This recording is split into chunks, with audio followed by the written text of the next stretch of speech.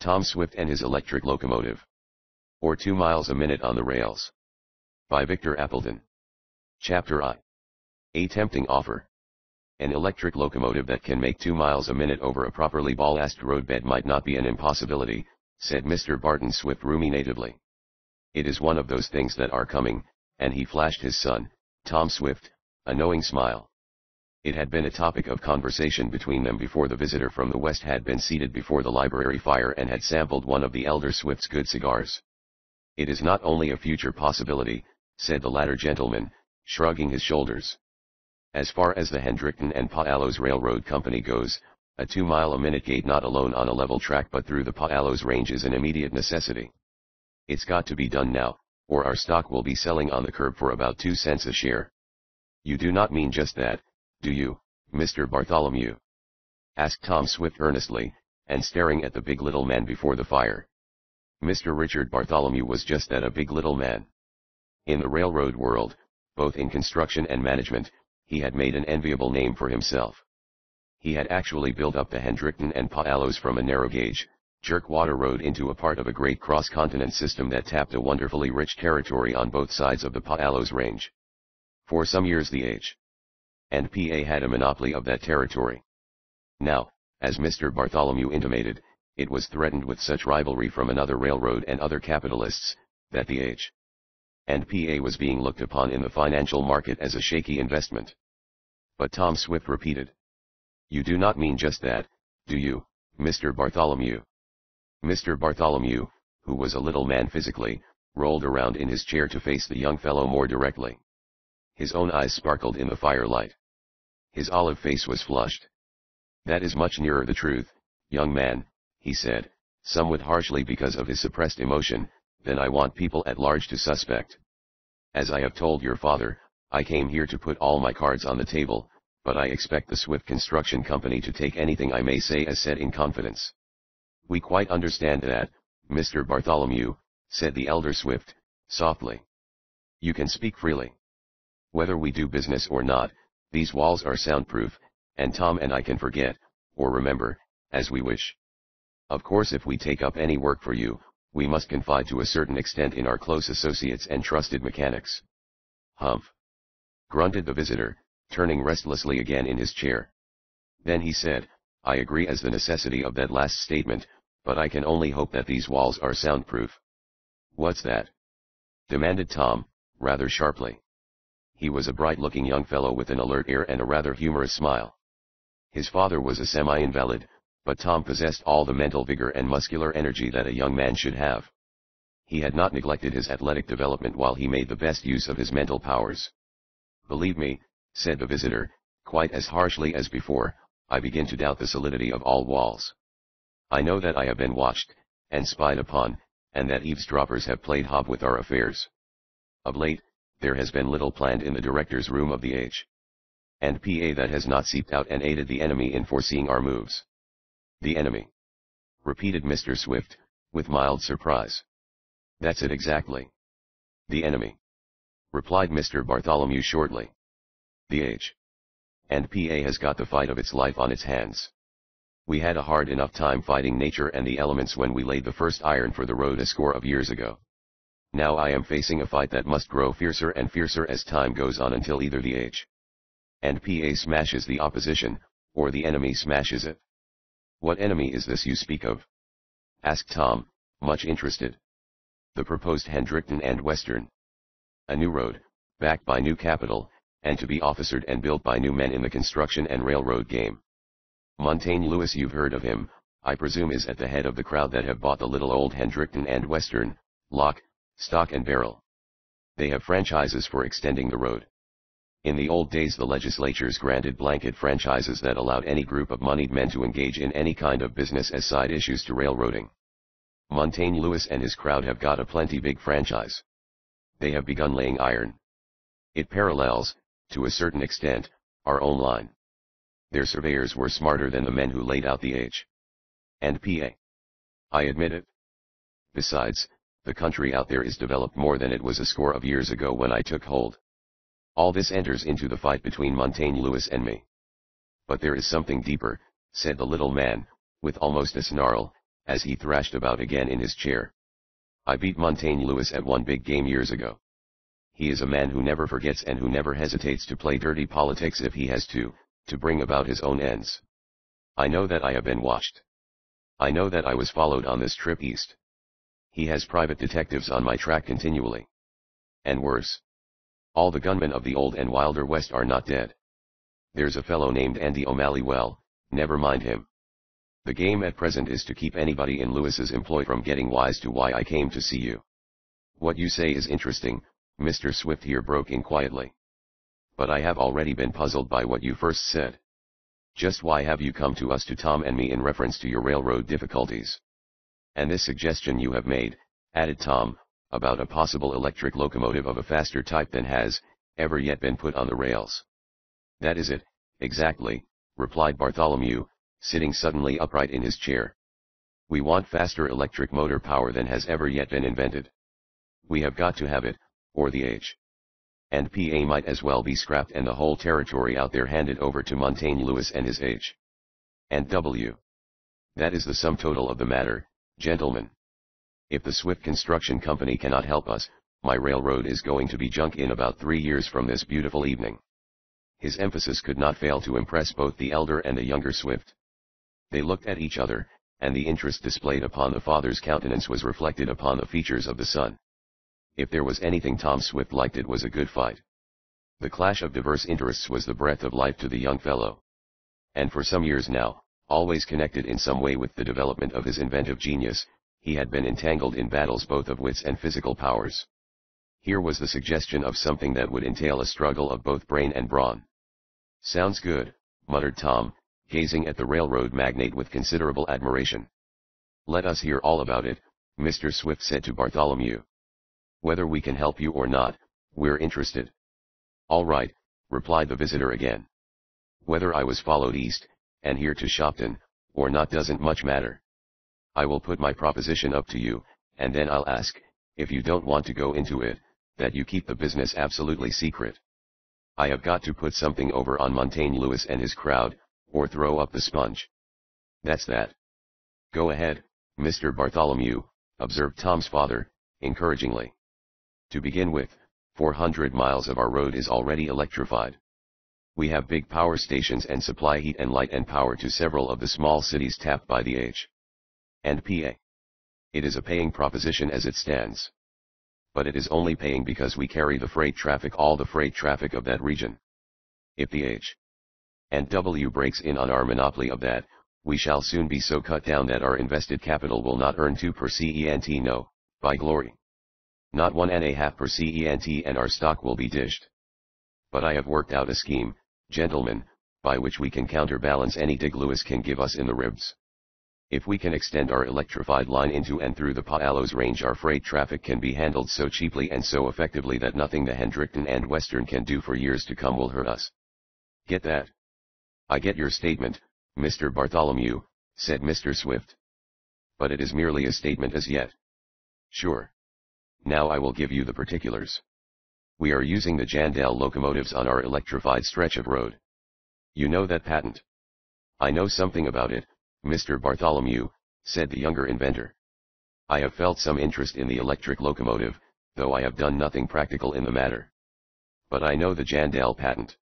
It is about the best there is and the most recent, but it does not fill the bill. Not for the H. and PA, anyway," said Mr. Bartholomew, shortly. "What does it lack?" asked Mr. Swift. "Speed. It's got the power for heavy hauls. It could handle the freight through the Palos range. But it would slow up our traffic so that the shippers would at once turn to the Hendrickton and Western. You understand that their rails do not begin to engage the grades that our engineers thought necessary when the old H. and PA was built." "I get that," said Tom briskly. "You have come here, then, to interest us in the development of a faster but quite as powerful type of electric locomotive as the Jandal. Stated to the line," exclaimed Mr. Bartholomew, smiting the arm of his chair with his clenched fist. "That is it, young man. You get me exactly. And now I will go on to put my proposition to you." "Do so, Mr. Bartholomew," murmured the old inventor, quite as much interested as his son. I want you to make a study of electric motive power as applied to track locomotives, with the idea of utilizing our power plants and others like them, and even with the possibility in mind of the continued use of the Jandal locomotives on our more level stretches of road. But I want your investigation to result in the building of locomotives that will make a speed of 2 miles a minute, or as near that as possible, on level rails, and be powerful enough to snake our heavy freight trains through the hills and over the steep grades so rapidly that even 2 engines, a pusher and a hauler, cannot beat the electric power. Some job, that, I'll say, murmured Tom Swift. Exactly. Some job. And it is the only thing that will save the age. And PA, said Mr. Bartholomew decidedly. I put it up to you Swifts. I have heard of some of your marvelous inventions. Here is something that is already invented. But it needs development. I see, said Mr. Swift, and nodded. It interests me, admitted Tom. As I say, I have given some thought to the electric locomotive. This is the age of speed, said Mr. Bartholomew earnestly. Rapidity in handling freight and kindred things will be the salvation, and the only salvation, of many railroads. Tapping a rich territory is not enough. The road that can offer the quickest and cheapest service is the road that is going to keep out of a receivership. Believe me, I know. You should, said Mr. Swift mildly. Your experience should have taught you a great deal about the railroad business. It has. But that knowledge is worth just nothing at all without swift power and cheap traffic. Those are the problems today. Now, I am going to take a chance. If it doesn't work, my road is dished in any case. So I feel that the desperate chance is the only chance. What is that?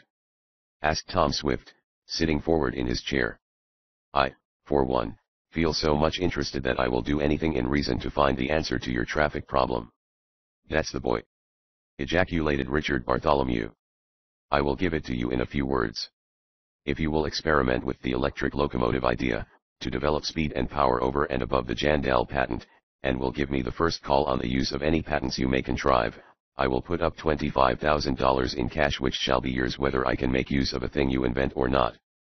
Any time limit in this agreement, Mr. Bartholomew? Asked Tom, making a few notes on a scratch pad before him on the library table. What do you say to 3 months? Make it 6, if you can, Tom said with continued briskness. It interests me. I'll do my best. And I want you to get your money's worth. All right. Make it 6, said Mr. Bartholomew. But the quicker you dig something up, the better for me. Now, that is the first part of my proposition. All right, sir. And the second? If you succeed in showing me that you can build and operate an electric locomotive that will speed 2 miles a minute on a level track and will get a heavy drag over the mountain grades, as I said, as surely as 2 engines of the coal-burning or oil-burning type, I will pay you $100,000 bonus, besides buying all the engines you can build of this new type for the first 2 years.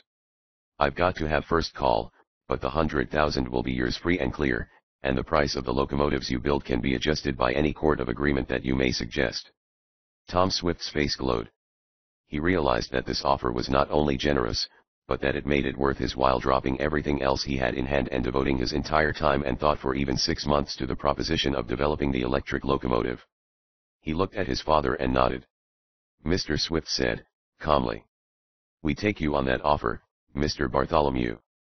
Tom has the facts on paper, and we will hand it to Mr. Newton, our financial manager, in the morning. If you will remain in town for 24 hours, the contract can be signed. Suits me, declared Richard Bartholomew, rising quickly from his chair. I confess I hoped you would take me up quite as promptly as you have. I want to get back west again. We will see you in the office of the company at 2 o'clock tomorrow, said Tom Swift confidently. Better than good. And now, if that trailer that I am pretty sure Montaigne Lewis sent after me does not get wise to the subject of our talk, it may be a slick job we have done and will do. I admit I am rather afraid of the enemy. You Swifts must keep your plans in utter darkness. After a little talk on more ordinary affairs, Mr. Bartholomew took his departure. It was getting late in the evening, and Tom Swift had an engagement. While old Rad, their colored servant, was helping him on with his coat preparatory to Tom's leaving the house, his father called from the library. Got those notes in a safe place, Tom? Safest in the world, Dad, his son replied. But he did not go into details. Tom considered the safest place in the world just then was his own wallet, which was tucked into an inside pocket of his vest. "I'm going to see Mary Nestor, father," said Tom, as he went to the front door and opened it. He halted a moment with the knob of the door in his hand. The porch was deep in shadows, but he thought he had seen something move there. "That you, Koku?" asked Tom in an ordinary voice. Sometimes his gigantic servant wandered about the house at night. He was a strange person, and he had a good many thoughts in his savage brain that even his young master did not understand. There was no reply to Tom's question, so he walked down the steps and out at the gate. It was not a long distance to the Nestor house, and the air was brisk and keen, in spite of the fact that threatening clouds masked the stars. 2 blocks from the house he came to a high wall which separated the street from the grounds of an old dwelling. Tom suddenly noticed that the usual street lights on this block had been extinguished, blown out by the wind, perhaps. Involuntarily he quickened his steps. He reached the archway in the wall. Here was the gate dividing the private grounds from the street. As he strode into the shadow of this place, a voice suddenly halted Tom Swift. "Hands up. Put 'em up and don't be slow about it." A bulky figure loomed in the dark. Tom saw the highwayman's club poised threateningly over his head. Chapter 2. Trouble starts. The fact that he was stopped by a footpad smote Tom Swift's mind as not a particularly surprising adventure. He had heard that several of that gentry had been plying their trade about the outskirts of the town. To a degree he was prepared for this sudden event. Then there flashed into Tom's mind the thought of what Mr. Richard Bartholomew had said regarding the spy he believed had followed him from the west. Could it be possible that some hired thug sent by Montaigne Lewis and his crooked crowd of financiers considered that Tom Swift had obtained information from the president of the H&P that might do his employer's signal service? Tom Swift had fallen in with many adventures and some quite thrilling ones since, as a youth, he was first introduced to the reader in the initial volume of the series, entitled Tom Swift and His Motorcycle. His first experiences as an inventor, coached by his father, who had spent his life in the experimental laboratory and workshop, was made possible by his purchase from Mr. Wakefield Damon, now one of his closest friends, of a broken-down motorcycle. Through a series of inventions, some of them of a marvelous kind, Tom Swift, aided by his father, had forged ahead, building motorboats, airships, submarines, monoplanes, motion picture cameras, searchlights, cannons, phototelephones, war tanks. Of late, as related in Tom Swift Among the Firefighters, he had engaged in the invention of an explosive bomb carrying flame-quenching chemicals that would, in time, revolutionize firefighting in tall buildings. The matter that Mr. Richard Bartholomew, the railroad magnate, had brought to Tom's and his father's attention had deeply interested the young inventor. Thought of the electric locomotive, the development of which the railroad president stated was the only salvation of the finances of the H&P, had so held Tom's attention as he walked along the street that being stopped in this sudden way was even more startling than such an incident might ordinarily have been. Tom was a muscular young fellow, but a club held over one's head by a burly thug would have shaken the courage of anybody. Dark as it was under the archway, the young fellow saw that the bulk of the man was much greater than his own. "That's right, Sonny," said the stranger, in a sneering tone. "You got just the right idea. When I say stick 'em up, I mean it. Never take a chance." The fellow ripped open Tom's overcoat, almost tearing the buttons off. Another masterful jerk and his victim's jacket was likewise parted widely. He did not lower the club for an instant. He thrust his left hand into the V-shaped parting of the young fellow's vest. It was then that Tom was convinced of what the fellow was after. He remembered the notes he had made regarding the contract that was to be signed on the morrow between the Swift Construction Company and President Richard Bartholomew of the H&P Railroad. He remembered, too, the figure he thought he had seen in the dark porch of the house as he so recently left it. Mr. Bartholomew had considered it very possible that he was being spied upon. This was one of the spies, a Westerner, as his speech betrayed. But Tom was suddenly less fearful than he had been when first attacked. It did not seem possible to him that Mr. Bartholomew's enemies would allow their henchmen to go too far to obtain information of the railroad president's intentions. This fellow was merely attempting to frighten him. A sense of relief came to Tom Swift's assistance. He opened his lips to speak, and could the thug have seen his face more clearly in the dark he would have been aware of the fact that the young inventor smiled. The fellow's groping hand entered between Tom's vest and his shirt. The coarse fingers seized upon Tom's wallet. Nobody likes to be robbed, no matter whether the loss is great or small. There was not much money in the wallet, nor anything that could be turned into money by a thief. These facts enabled Tom, perhaps, to bear his loss with some fortitude. The highwayman drew forth the wallet and thrust it into his own coat pocket. He made no attempt to take anything else from the young inventor. "Now, beat it," commanded the fellow. "Don't look back and don't run or holler. Just keep moving in the way you were headed before. Vamos." More than ever was Tom assured that the man was from the West. His speech savored of Mexican phrases and slang terms used mainly by Western citizens. And his abrupt and masterly manner and speech aided in the supposition. Tom Swift stayed not to utter a word. It was true he was not so frightened as he had at first been. But he was quite sure that this man was no person to contend with under present conditions. He strode away along the sidewalk toward the far corner of the wall that surrounded this estate. Shopton had not many of such important dwellings as this behind a wall. Its residential section was made up for the most part of mechanics' homes and such plain but substantial houses as his father's. Prospering as the Swifts had during the last few years, neither Tom nor his father had thought their plain old house too poor or humble for a continued residence. Tom was glad to make money, but the inventions he had made it by were vastly more important to his mind than what he might obtain by any lavish expenditure of his growing fortune. This matter of the electric locomotive that had been brought to his attention by the Western Railroad magnate had instantly interested the young inventor. The possibility of there being a clash of interests in the matter, and the point Mr. Bartholomew made of his enemies seeking to thwart his hope of keeping the H&P upon a solid financial footing, were phases of the affair that likewise concerned the young fellow's thought. Now he was sure that Mr. Bartholomew was right. The enemies of the H&P were determined to know all that the railroad president was planning to do. They would naturally suspect that his trip east to visit the Swift Construction Company was no idle jaunt. Tom had turned so many fortunate and important problems of invention into certainties that the name of the Swift Construction Company was broadly known, not alone throughout the United States but in several foreign countries. Montaigne Lewis, whom Tom knew to be both a powerful and an unscrupulous financier, might be sure that Mr. Bartholomew's visit to Shopton and to the young inventor and his father was of such importance that he would do well through his henchmen to learn the particulars of the interview. Tom remembered Mr. Bartholomew's mention of a name like Andy O'Malley. This was probably the man who had done all that he could, and that promptly, to set about the discovery of Mr. Bartholomew's reason for visiting the Swifts. Without doubt the man had slunk about the Swift house and had peered into one of the library windows while the interview was proceeding. He had observed Tom making notes on the scratch pad and judged correctly that those notes dealt with the subject under discussion between the visitor from the West and the Swifts. He had likewise seen Tom thrust the paper into his wallet and the wallet into his inside vest pocket. Instead of dogging Mr. Bartholomew's footsteps after that gentleman left the Swift house, the man had waited for the appearance of Tom. When he was sure that the young fellow was preparing to walk out, and the direction he was to stroll, the thug had run ahead and ensconced himself in the archway on this dark block. All these things were plain enough. The notes Tom had taken regarding the offer Mr. Bartholomew had made for the development of the electric locomotive might, under some circumstances, be very important.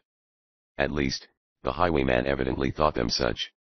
But Tom had another thought about that. One thing the young inventor was convinced about, as he strode briskly away from the scene of the hold-up, there was going to be trouble. It had already begun. Chapter 3. Tom Swift's Friends. Tom was still walking swiftly when he arrived in sight of Mary Nestor's home. He was so filled with excitement both because of the hold-up and the new scheme that Mr. Richard Bartholomew had brought to him from the West, that he could keep neither to himself. He just had to tell Mary. Mary Nestor was a very pretty girl, and Tom thought she was just about right in every particular. Although he had been about a good deal for a young fellow and had seen girls everywhere, none of them came up to Mary. None of them held Tom's interest for a minute but this girl whom he had been around with for years and whom he had always confided in. As for the girl herself, she considered Tom Swift the very nicest young man she had ever seen. He was her beau ideal of what a young man should be. And she entered enthusiastically into the plans for everything that Tom Swift was interested in. Mary was excited by the story Tom told her in the Nestor sitting room. The idea of the electric locomotive she saw, of course, was something that might add to Tom's laurels as an inventor. But the other phase of the evening's adventure, Tom, dear, she murmured with no little disturbance of mind. That man who stopped you. He is a thief, and a dangerous man. I hate to think of your going home alone. He's got what he was after, chuckled Tom. Is it likely he will bother me again? And you do not seem much worried about it, she cried, in wonder. Not much, I confess, Mary, said Tom, and grinned. But if, as you suppose, that man was working for Mr. Bartholomew's enemies. I am convinced that he was, for he did not rob me of my watch and chain or lose money. And he could have done so easily. I don't mind about the old wallet. There was only $5 in it. But those notes you said you took of Mr. Bartholomew's offer. Oh, yes, chuckled Tom again. Those notes. Well, I may as well explain to you, Mary, and not try to puzzle you any longer. But that highwayman is sure going to be puzzled a long, long time. What do you mean, Tom? Those notes were jotted down in my own brand of shorthand. Such stenographic notes would scarcely be readable by anybody else. Ho, ho. When that bold, bad hold-up gent turns the notes over to Montaigne Lewis, or whoever his principal is, there will be a sweet time. Oh, Tom. Isn't that fun? Cried Mary, likewise much amused. I can remember everything we said there in the library, Tom continued. I'll see Ned tonight on my way home from here, and he will draw a contract the first thing in the morning. You are a smart fellow, Tom, said Mary, her laughter trilling sweetly. Many thanks, ma'am. Hope I prove your compliment true. This 2-mile-a-minute stunt. It seems wonderful, breathed Mary. It sure will be wonderful if we can build a locomotive that will do such fancy lace work as that, observed Tom eagerly. It will be a great stunt. A wonderful invention, Tom. More wonderful than Mr. Bartholomew knows, agreed the young fellow. An electric locomotive with both great speed and great hauling power is what more than one inventor has been aiming at for 2 or 3 decades. Ever since Edison and Westinghouse began their experiments, in truth. Is the locomotive they are using out there a very marvelous machine? Asked the girl, with added interest. No more marvelous than the big electric motors that drag the trains into New York City, for instance, through the tunnels. Steam engines cannot be used in those tunnels for obvious, as well as legal, reasons. They are all wonderful machines, using third rail power. But that Jandal patent that Mr. Bartholomew is using out there on the H&PA is probably the highest type of such motors. It is up to us to beat that. Fortunately I got a pass into the Jandal shops a few months ago and I studied at first hand the machine Mr. Bartholomew is using. Isn't that great? Cried Mary. Well, it helps some. I at least know in a general way the how of the construction of the Jandal locomotive. It is simple enough. Too simple by far, I should say, to get both speed and power. We'll see, and he nodded his head thoughtfully. Tom did not stay long with the girl, for it was already late in the evening when he had arrived at her house. As he got up to depart, Mary's anxiety for his safety revived. I wish you would take care now, Tom. Those men may hound you. What for?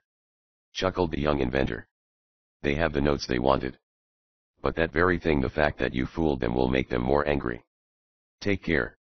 I have a means of looking out for myself, after all, said Tom quietly, seeing that he must relieve her mind. I let that fellow get away with my wallet, but I won't let him hurt me. Don't fear. She had opened the door. The lamplight fell across porch and steps, and in a broad white band even to the gate and sidewalk. There was a motor car slowing down right before the open gate. Who's this? Queried Tom, puzzled. A sharp voice suddenly was raised in an exclamatory explosion. Bless my brake shoes. Is that Tom Swift? Just the chap I was looking for. Bless my mileage book. This saves me time and money. Why, it's Mr. Wakefield Damon, Mary cried, with something like relief in her tones. You can ride home in his car, Tom. All right, Mary. Don't be afraid for me, replied Tom Swift, and ran down the walk to the waiting car. Bless my vest buttons. Tom Swift, my heart swells when I see you. And is like to burst off the said vest buttons. Chuckled the young fellow, stepping in beside his eccentric friend, who blessed everything inanimate in his florid speech. I am delighted to catch you, although, of course, and Tom knew the gentleman's eyes twinkled, I could have no idea that you were over here at Mary's, Tom. Of course not, rejoined the young inventor calmly. Seeing that I only come to see her just as often as I get a chance. Bless my memory tablets. Is that the fact? Chuckled Mr. Damon. Anyway, I wanted to see you so particularly that I drove over in my car tonight. Wait a minute, said Tom, hastily. Is this important? I think so, Tom. Let me get something else off of my mind first, then, Mr. Damon, Tom Swift said quickly. Drive around by Ned's house, will you, please? Ned Newton's. After I speak a minute with him I will be at your service. Surely, Tom, surely, agreed the gentleman. The automobile had been running slowly. Mr. Damon knew the streets of Shopton very well, and he headed around the next corner. As the car turned, a figure bounded out of the shadow near the house line. 2 long strides, and the man was on the running board of the car upon the side where Tom Swift sat. Again an ugly club was raised above the young fellow's head. You're the smart guy, croaked the coarse voice Tom had heard before. Think you can bamboozle me, do you? Up with them. Bless my spark plug, gasped Mr. Wakefield Damon. Either from nervousness or intention, he jerked the steering wheel so that the car made a sudden leap away from the curb. The figure of the stranger swayed. Instantly Tom Swift struck the man's arm up higher, and from under his own coat appeared something that bulked like a pistol in his right hand. He had intimated to Mary Nestor that he carried something with which to defend himself from highwaymen if he chose to. This invention, his ammonia gun, now came into play. Bless my failing eyesight, exclaimed Mr. Damon, as he shot the motor car ahead again in a straight line. The man who had accosted Tom so fiercely fell off the running board and rolled into the gutter, screaming and choking from the fumes from Tom's gun. Drive on, commanded the young inventor. If he keeps bellowing like that the police will pick him up. I guess he will let us alone hereafter. Bless my short hairs and long ones, chuckled Mr. Damon. You are the coolest young fellow, Tom, that I ever saw. That man must have been a highwayman. And it is of some of those gentry that I drove over to Shopton this evening to talk to you about. Chapter 4. Much to think about. Although it was now nearing 10 o'clock on this eventful evening, Tom knew that he would find Ned Newton at home. When Mr. Damon's car stopped before the house there was a light in Ned's room and the front door opened almost as soon as Tom rang. Mr. Damon left the car and entered with the young inventor at his invitation. What's up? Was Ned's greeting, looking at the two curiously as he ushered them in. I see this isn't entirely a social call, and he laughed as he shook the older man's hand. Bless my particular star, exclaimed the latter excitedly. Of all the thrilling adventures that anybody ever got into, it is this Tom Swift who cooks them up. Why, Newton, do you know that we have been held up by a highwayman within 2 blocks of this very house? And that of course was Tom's fault, suggested Ned, still smiling. It wouldn't have happened if he had not been with me, said Mr. Damon. I am curious, said Ned, as they seated themselves. Who was the footpad? What drew his attention to you two? Tell me about it. Bless my suspender buckles, exclaimed Mr. Damon. You tell him, Tom. I don't understand it myself, yet. I think I can explain. But whatever I tell you both, you must hold in secret. Father and I have been entrusted with some private information tonight, and I am going to take you, Ned, and Mr. Damon, into the business in a confidential way. Let's have it, begged Newton. Anything to do with the works? It is, answered Tom gravely. We are going to take up a proposition that promises big things for the Swift Construction Company. A big thing financially. I'll say so. And it looks as though we were mixing into a conspiracy that may breed trouble in more ways than one.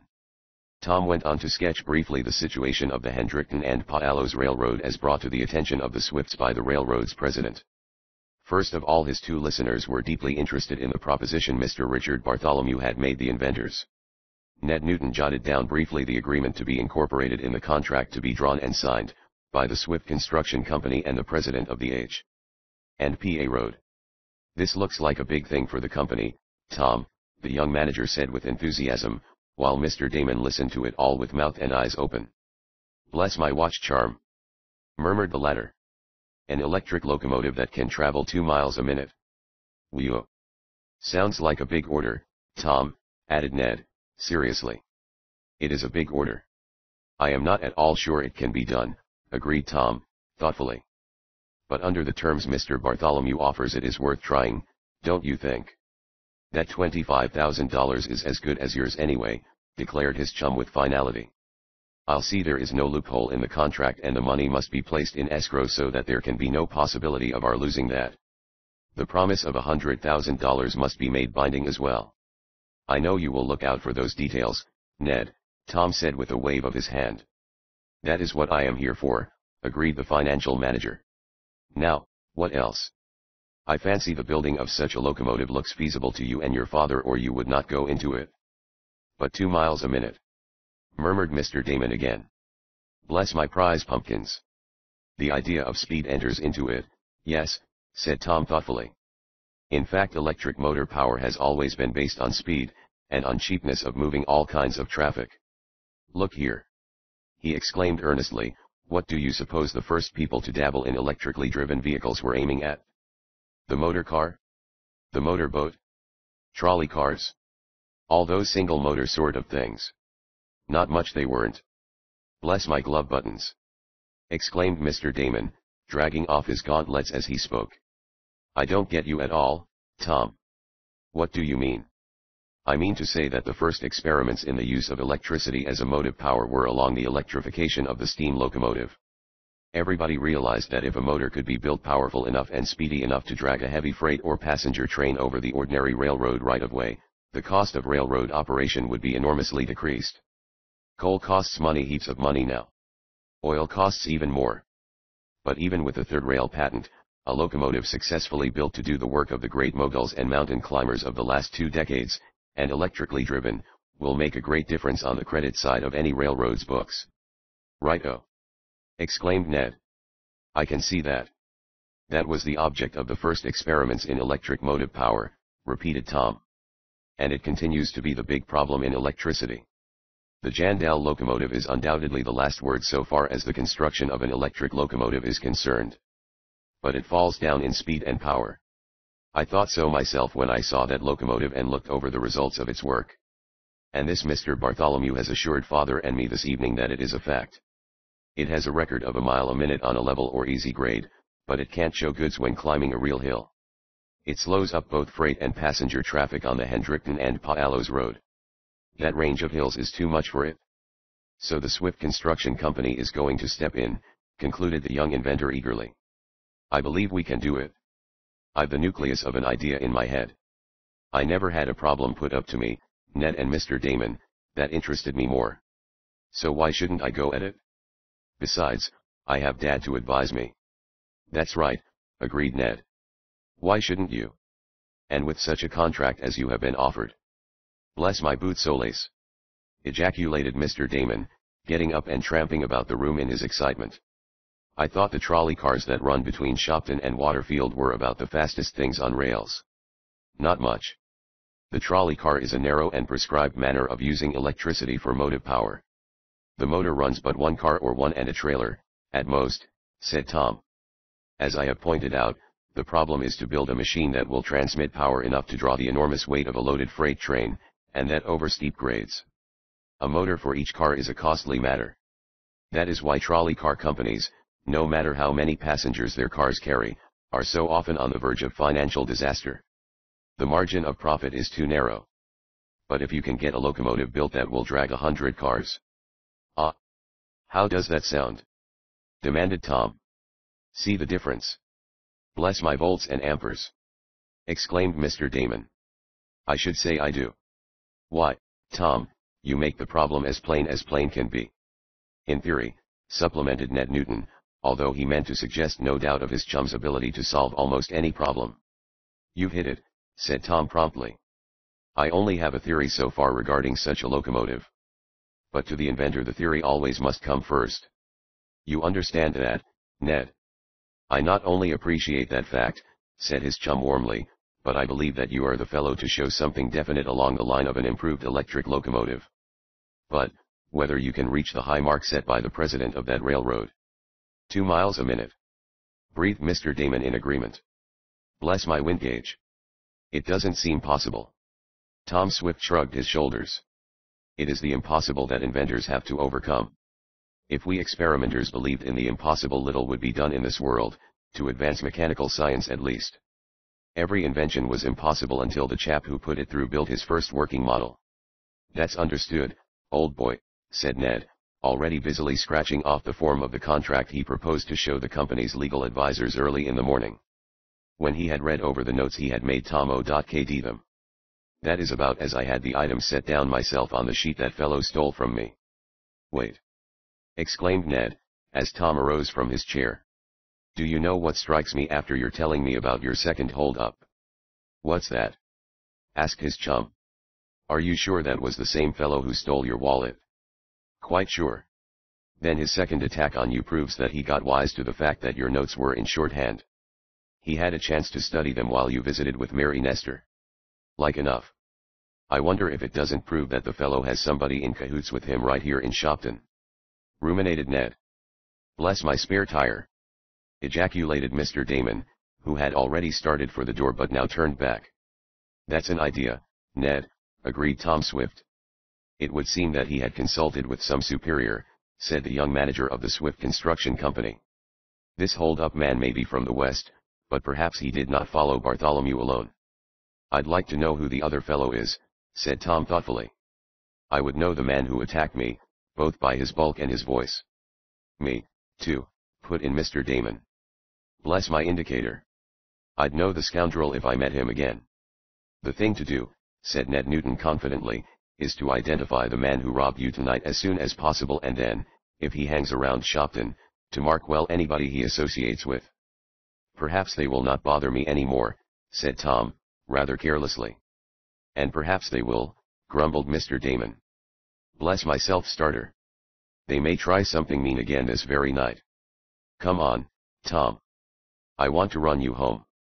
And on the way, I tell you, I've got something to put up to you myself. It may not promise a small fortune like this electric locomotive business, but bless my barbed wire fence. My trouble has more than a little to do with footpads, too." He led the way out of the house and to the motor car again. In a minute he had started his engine, and Tom, jumping in beside him, was borne away toward his own home. Chapter V. Barbed wire entanglements. "This gets us to your particular trouble, Mr. Damon," Tom Swift said, while the motor car was rolling along. "You intimated that you had something to consult me about." "Bless my windshield. I should say I had," exclaimed the eccentric gentleman, swinging around a corner at rather a fast clip. "And has it to do with highwaymen?" asked Tom, much amused. "Some of the same gentry, Tom," declared Mr. Damon. "I haven't any peace of my life, I really haven't." "Who is troubling you, sir?" "Why, what nonsense that is, to ask that!" ejaculated the gentleman. "If I knew who they were I wouldn't ask odds of anybody. I'd go after them. As it is, I've left my servant with a gun loaded with rock salt watching for them now." "Burglars!" exclaimed Tom, with real interest. "Chicken house burglars." "That's the kind of burglars they are," growled Mr. Damon. "2 or 3 times they have tried to get my prize Buff Orpingtons. Last night they got me out of bed twice fooling around the chicken house and yard. Other neighbors have lost their hens already. I don't mean to lose mine. Want you to help me, Tom." "Is that all that is worrying you, Mr. Damon?" laughed the young fellow. "Bless my radiator. Isn't that enough?" "I know you set your clock by those Buff Orpingtons," agreed Tom. "That's right. That 10 months cockerel, Blue Ribbon Jr., never fails to crow at 3:33 to the minute. Bless my combs and spurs, a wonderful bird. But let's see how I can help you regarding the chicken thieves," Tom said, as they sighted the lights of the Swift house beyond the long stockade fence that surrounded the construction company's premises. "You know I have a barbed wire entanglement around the whole yard and hen house. I don't take any more chances than I can help. Those prize Buff Orpingtons are a great temptation to chicken lovers both blonde and brunette," and in spite of his anxiety, Mr. Damon could chuckle at his own joke. "Even your old Eradicate's friend fell for chickens, you know. And Rad promptly cured him of the disease," laughed Tom. "And I'm trying to cure these others. I've charged my shotgun with rock salt as he did. My servant has orders to shoot anybody who tampers with my chicken house tonight. But bless my shirt!" exclaimed Mr. Damon, "I'll never be able to sleep comfortably until I know that no thief can get at my Buff Orpingtons. I want you to fix it so I can sleep in peace, Tom." He slowed to a stop in front of the Swift store. Tom stared at his eccentric friend questioningly. "Bless my gaiters. ejaculated Mr. Damon, "don't you see what I want? And your head already full of this electrified locomotive you are going to build." "Hush," murmured Tom, with his hand upon his companion's arm. "But what do you want me to do?" "I want you to fix it so that I can turn a current of electricity into that barbed wire chicken fence at night that will shock any thief that touches the wires." "Not kill 'em though, they ought to be killed," declared the eccentric man. "But shock 'em aplenty. Can't you do it for me, Tom Swift?" "Of course it can be done," said the young fellow. "You use electricity in your house. There is a feed cable in the street. We will have to change your lighting switch for another. Fix it with the electric supply company. It will cost you more. Bless my pocketbook. I don't care how much it costs. It will be ample satisfaction to see just one low-down chicken thief squirming on those wires." Tom laughed again. He meant to help his friend, but he did not propose to rig the wires so that anybody, even a chicken thief, would be seriously injured by the electric current passing through the strands. "I'll come down to Waterfield tomorrow in the electric runabout and fix things up for you. Get a permit from the electric supply company early in the morning. Tell them I will rig the thing myself. They can send their inspector afterward." "That's fine, Tom." "What ugh? What's this?" "Another footpad." Out of the darkness beside the fence a bulky figure started. For a moment Tom thought it was the same man who had attacked him twice. Then the very size of this new assailant proved that suspicion to be unfounded. "Cuckoo!" exclaimed Tom. "What's the matter with you, Cuckoo?" The huge and only half-tamed giant gained the side of the car in seemingly a single stride. In the dark they could not see his face, but his voice distinctly showed excitement. "Master come good. Cause there be enemy. Cuckoo find Cuckoo kill. Bless my magnifying glass!" ejaculated Mr. Damon. "That fellow is the most bloodthirsty individual that I ever saw." "All in his bringing up," chuckled Tom, who knew, as the saying is, that Cuckoo's bark was a deal worse than his bite. Killing and maiming his enemies used to be Cuckoo's principal job. But he has his orders now. He doesn't kill anybody without consulting me first. "Bless my buttons," murmured Mr. Damon. "That is certainly a good thing too. What's the matter with him now?" That is exactly what Tom himself wanted to know.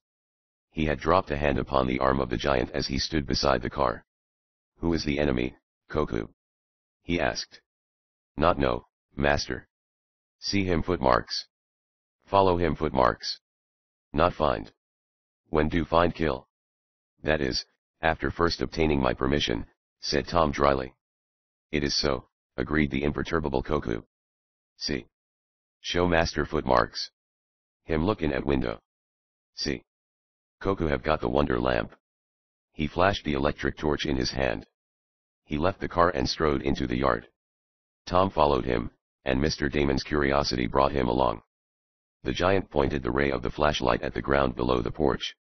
Several footprints, the marks of boots at least number 12 in size, were embedded in the soil.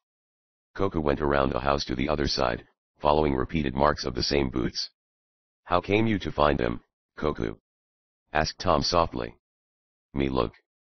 All around stockade," and he waved a generous gesture with his free hand, including the fence about the works. "Enemy may come. Anytime he come. Now he come. Bless my slippery shoes!" exclaimed Mr. Damon, who had hard work to keep up both physically and mentally with the giant. "What does he mean?" "Cuckoo has always had it in his head," explained Tom, "that we built that fence about the works to keep out enemies. And, to tell the truth, we did. But all that is over." "Is it?" asked Mr. Damon pointedly. "Enemy here," added Cuckoo, flashing the lamplight upon the footprints on the ground. "Those boot marks," added Mr. Damon, "are doubtless those of that fellow who jumped upon the running board of the car." "Humph. And who robbed me of my wallet," added Tom musingly. "Well, it might be.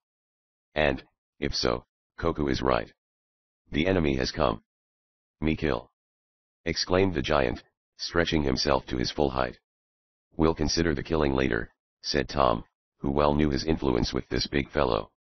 "You are forbidden to kill anybody, or chase anybody away from here, until I have a talk with them. Enemy or not, understand?" "Me understand," said Cuckoo in his deep voice.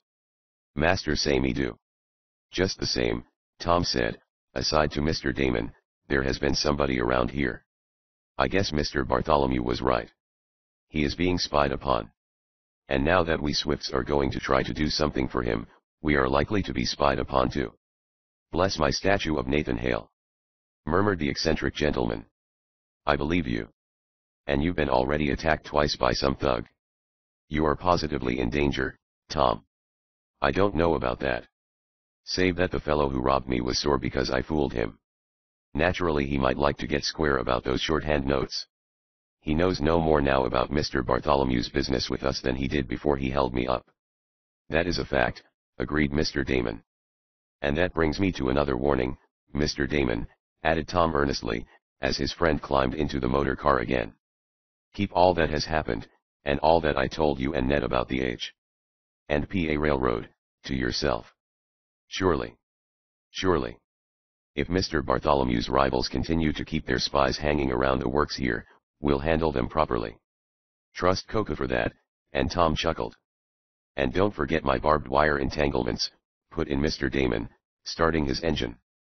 I want to fix those chicken thieves. All right. I'll be over tomorrow, promised Tom Swift. Then he stood a minute on the curb and looked after the disappearing lights of Mr. Damon's car. The latter's problem dovetailed, after all, into this discovery of possible marauders lurking about the Swift premises. Coco had made no mistake in bringing his attention to the matter of the footprints. Tom had seen somebody dodging into the darkness outside the house when he had come out on his way to visit Mary Nestor. And sure as taxes, muttered Tom, as he finally turned toward the front door again, the fellow who twice attacked me this evening wore the boots the prints of which Coco found. Those fellows, whoever they are, whether Montaigne Lewis and his associates, or not, have bitten off several mouthfuls that they may be unable to chew. Anyhow, before they get through they may learn something about the Swifts that they never knew before. Chapter 6. The contract signed. Tom Swift went to bed that night without the least fear that the man who had twice attacked him in the streets of Shopton would be able to trouble him unless he went abroad again. Coco was on guard. The giant whom Tom had brought home from one of his distant wanderings was wholly devoted to his master. Coco never had, and he never would, become entirely civilized. He was naturally a born tracker of men. For generations his people had lived amid the alarms of threat and attack. He could not be made to understand how so many tribes, as he called them, of civilized men could live in anything like harmony. That somebody should prowl about the Swift house at night with a desire to rob his young master or injure him, did not surprise Coco in the least. He accepted the fact of the marauder's presence as quite the expected thing. But the man who had robbed Tom and later tried to repay him for playing what appeared to be a practical joke on the robber, did not trouble the Swift premises with his presence before morning. Coco, thrusting Eradicate Sampson aside and striding to his bedroom to report this fact, was what awoke Tom at 8 o'clock. "Hey! What you want, tromping in here for, man?" demanded old Rad angrily. "And totin' that spear, too. Where you think yo is? In the jungle again? Go way, chilly." Both Rad and Coco were rapidly outliving the sudden friendship of Rad's sick days, when it was thought he might be blind for life, and were dropping back into their old ways of bickering and rivalry for Tom's attention. "I report to the master," declared the giant, in his deep voice. "You tell me, I tell him," Rad said pompously. "No need yo disturbing Massa Tom at this hour." "Coco go in," declared the giant sternly. "Just stay out there on the stair and rest yourself," said Rad. Coco lost his temper with old Rad. There was a feud between them, although deep in their hearts they really were fond of each other. But the two were jealous of each other's services to young Tom Swift. Suddenly Tom heard the old negro utter a frightened squeal. The door, which had been only ajar, burst inward and banged against the doorstop with a mighty smash. Rad went through the big bedroom like a chocolate-colored streak, entered Tom's bathroom, and the next moment there was the sound of crashing glass as Eradicate Sampson went through the lower sash of the window, head first, out upon the roof of the porch. "What do you mean by this?" shouted Tom, sitting up in bed. Coco paused in the doorway, bulking almost to the top of the door. His right arm was drawn back, displaying his mighty biceps, and he poised a 10-foot spear with a copper head that he had seized from a nest of such implements which was a decoration of the lower hall. Had the giant ever flung that spear at poor Rad's back, half the length of the staff might have passed through his body. Little wonder that the colored man, having roused the giant's rage to such a pitch, had given small consideration to the order of his going, but had gone at once. You want to scare Rad out of half a year's growth? Tom pursued sternly, slipping out of bed and reaching for his robe and slippers. And he's broken that window to smithereens. Coco, come make report, master, said the giant. You go put that spear back where you found it and come up properly, commanded the young fellow, with difficulty hiding his amusement. Go on now. He shuffled into the bathroom while the giant disappeared. He peered out of the broken window. It was a wonder Rad had not carried the sash with him. The broken glass was scattered all about the roof of the porch and the old colored man lay groaning there. What did you do this for, Eradicate? Demanded Tom. You act worse than a 10-year-old boy. I's done killed, Massa Tom. Groaned Rad with confidence. I's blood from head to foot. There was a scratch on his bald crown from which a few drops of blood flowed. But with all his terror, Eradicate had put both arms over his head when he made his dive through the window, and he really was very little injured. Come in here, repeated Tom. Fix something over this broken window so that I can take my bath. And then go and put something on that scratch. Don't you know better yet, than to cross Coco when he is excited? Dat crazy old cannibal. Spat out Rad viciously. I'll fix him yet. I'll piss in his rations, that's what I'll do. You wouldn't be so bad as that, Rad? Well, maybe not, said the colored man, crawling in through the bathroom window. It would take too much pissin', anyway, to kill that giant. Take as much as day has to give an elephant to kill it. Anyways, I's bound to fix him proper sometime, yet. These quarrels between Eradicate and Coco were intermittent. They almost always arose, too, because of the desire of the two servants to wait upon Tom or his father. They were very jealous of each other, and their clashes afforded Tom and his friends a good deal of amusement. While the young inventor was in his bath, the giant strode back into the bedroom, out of which Rad had scurried by another door, and proceeded to report the result of his night watch about the premises. He had not much to tell. In fact, after Tom had gone into the house, Coco had seen nobody lurking about at all. The fact remained that, earlier in the evening, somebody had made a close surveillance of the Swift house, but the mysterious marauder had not come back. All right, Coco. Keep your eyes open. I expect that enemy may return sometime. Too bad, he added to himself, that I didn't get a better look at him. Coco know him next time, declared the giant. Why? You didn't even see him this time, cried Tom. See him boots. See marks him boots make. Know him boots. Wah. Wah, yourself, returned Tom, shaking his head. You are altogether too sure, Coco. You couldn't tell a man from his boot prints in the mud. Coco no, said the giant, just as confidently. Wait. Him catch see show master. Don't you go to grabbing every stranger who comes around the house or the works for a spy, and make me trouble. Remember now. Coco nodded gravely and went away. When he met Rad suddenly in the hall with Mr. Swift's breakfast tray, the giant said boo. And almost cost the old colored man the loss of the tray. Dat big elephant ought to be livin' in a barn, declared Rad. Look at dat spear he come near runnin' me tear rough wid. If he had, yo could ha drive a tip cart full o' rubbish in after it. Lawsy me. But an hour later, when Tom and his father started for the offices of the Swift Construction Company down the street, Rad and Coco were sitting before an enormous breakfast in the back kitchen and chatting together as companionably as ever. The old inventor and his son arrived at the offices of the Swift Construction Company not long ahead of Mr. Richard Bartholomew. Tom had merely found time to read over the contract that had been jointly prepared by Ned Newton and the firm's legal advisors, before the railroad man came. No getting out of the provisions of that paper, Tom, Ned had whispered, when he saw Mr. Bartholomew coming into the outer office. Is this your man? Yes. A sharp-looking little fellow, commented Ned. But even if he were bent on tricking us, this contract would hold him. He is solvent and so is his road as yet. If it has a bad name in the market, that is more because of slander by the Montaigne Lewis crowd than from any real cause. I found that out this morning. Faithful Nero. Chuckled Tom. Aren't going to let the Swifts get done, are you? Not if I can help it, declared Ned Newton emphatically. A clerk brought Mr. Bartholomew into the private office and he was introduced to Newton. If he considered the financial manager of the Swift Construction Company very young for his responsible position, After he had read the contract he felt considerable respect for Ned Newton. "You've got me here, young man, hard and fast," Mr. Bartholomew said. "If I was inclined to want to wriggle out, I see no chance of it. But I don't. You have set forth here exactly my meaning and intent. I want your best efforts in this matter, Mr. Swift, and if you give them to me I'll foot the bill as agreed."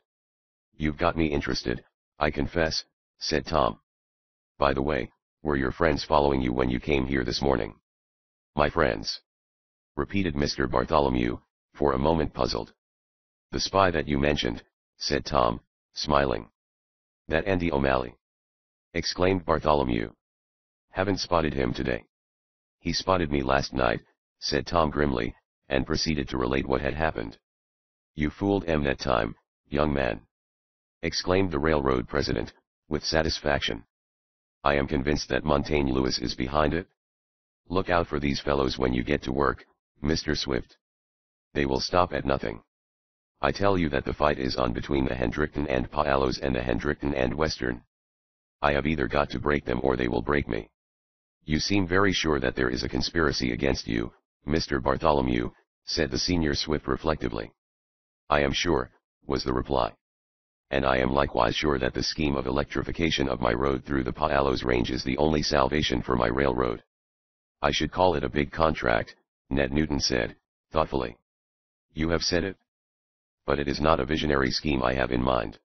You must know, you Swifts, how successful such an electrification through the Rockies has been made by the Chicago, Milwaukee and St. Paul Railway." "I've looked that up," confessed Tom, with enthusiasm. "That was a great piece of work." "It is. It is. But I hope for even a greater outcome of your experiments, Mr. Swift. Of course, I do not expect to compete with that great road. They had millions to spend, and they spent them. Those Baldwin Westinghouse locomotives, the Chicago, Milwaukee and St. Paul built in 1919 are wonderful machines. They have got 42 freight locomotives, 15 passenger locomotives and 4 switchers of that new type. The Jandal patent that my road uses is, in some degree, the equal of those Baldwin Westinghouse locomotives. At least, our machines equal the C, M, and St. P on our level road. They can reach a mile-a-minute gait. But when it comes to speed and pull on steep grades, that is where they fail." "You will have to get power in the hills for your stations," suggested Tom, thoughtfully. "I know that. I know where the power is coming from. I gathered those waterfalls in years ago. Lewis and his crowd can't shut me off from them. But I have got to have a speedier and more powerful type of electric locomotive than has ever yet been built to protect the Hendrickton and Palos Railroad from any rivalry. I am looking to you Swifts to give me that. I am risking this $25,000 upon your succeeding. And I am offering you the $100,000 bonus for the right to purchase the first successful locomotives that can be built covered by your patents. Is it plain?" "It is eminently satisfactory," said Mr. Swift, quietly. "I will do my very best," agreed Tom, warmly. "There isn't a thing the matter with the agreement," declared Ned Newton, with confidence. "Gentlemen, sign on the dotted line." 5 minutes later the twin contracts were in force. One went into the safe of the Swift Construction Company. The other, Mr. Richard Bartholomew, bore away with him. Chapter 7. The Man with Big Feet. The consultation in the private office of the Swift Construction Company after the departure of Mr. Richard Bartholomew between the two Swifts and Ned Newton had more to do with a vision of the future than with mere present finances. "I expect you know just about how you are going to work on this new invention, Tom," suggested the financial manager, and Tom's chum. "Haven't the first idea," rejoined the young inventor, promptly. "What do you mean?" ejaculated Ned. "You talk just now as though you knew all about electric locomotives. I know a good deal about those that have been built, both under the Jandal patent and those built for the Chicago, Milwaukee and St. Paul in the great Philadelphia shops. But when you ask me if I know how I am going to improve on those patents so as to make my locomotive twice as speedy and quite as powerful as those other locomotives, well, I've got to tell you flat that I have not as yet got the first idea." "Humph," grumbled Ned. "You say it coolly enough." "No use getting all heated up about it," returned his friend. "I have got to consider the situation first. I must look over the field of electrical invention as applied to motive power. I must study things out. I don't just see myself, Ned Newton remarked thoughtfully, why there should be such a great need for the electrification of locomotives, anyway. Those great mountain hogs that draw most of the mountain railroad trains are very powerful, aren't they? And they are speedy. Locomotives that use coal or oil have been developed about as far as they can be, said Mr. Swift, quietly. A successful electric locomotive has many advantages over the old-time engine. What are those advantages? Asked the business manager, quickly. I confess, I do not understand the matter, Mr. Swift. For instance, proceeded the old gentleman, there is the coal question alone. Coal is rising in price. It is bulky. Using electricity as motive power for railroads will do away with fuel trains, tenders, coal handling, water, and all that. Of course, Mr. Bartholomew will generate his electricity from water power, the cheapest power on earth. Humph. I've got my answer right now, said Ned Newton. If there is no other good reason, this is sufficient. There are plenty of others, drawled Tom, smiling. Good ones. For instance, heat or cold has nothing to do with the even running of an electric locomotive. It can bore right through a snowbank, a thing a steam engine can't do. It runs at an even speed. Really, grade should have nothing to do with its speed. There is a fault somewhere in the construction of the Jandal machine, or the H&PA would have little trouble with those locomotives on its grades. Then, all you have to do to start an electrified locomotive is to turn a hand switch. No stoking or water boiling. Does away with the fireboy. One man runs it. Why? Cried Ned, I never stopped to think of all these things. No ashes to dump, went on Tom. No flues to clean, no boilers to inspect, and none to wear out. And they say that on the Chicago, Milwaukee and St. Paul, at least, their freight locomotives handle twice the load of a steam locomotive at a greatly reduced cost. Sounds fine. Don't wonder Mr. Bartholomew is eager to electrify his entire time. On the side of passenger traffic, continued Tom Swift, the electric locomotive is smokeless, noiseless, dirtless, and doesn't jerk the coaches in either stopping or starting. And in addition, the electric locomotive is much easier on track and roadbed than the old iron horse driven by steam generated either from coal or oil. It is a great field for your talents, Tom.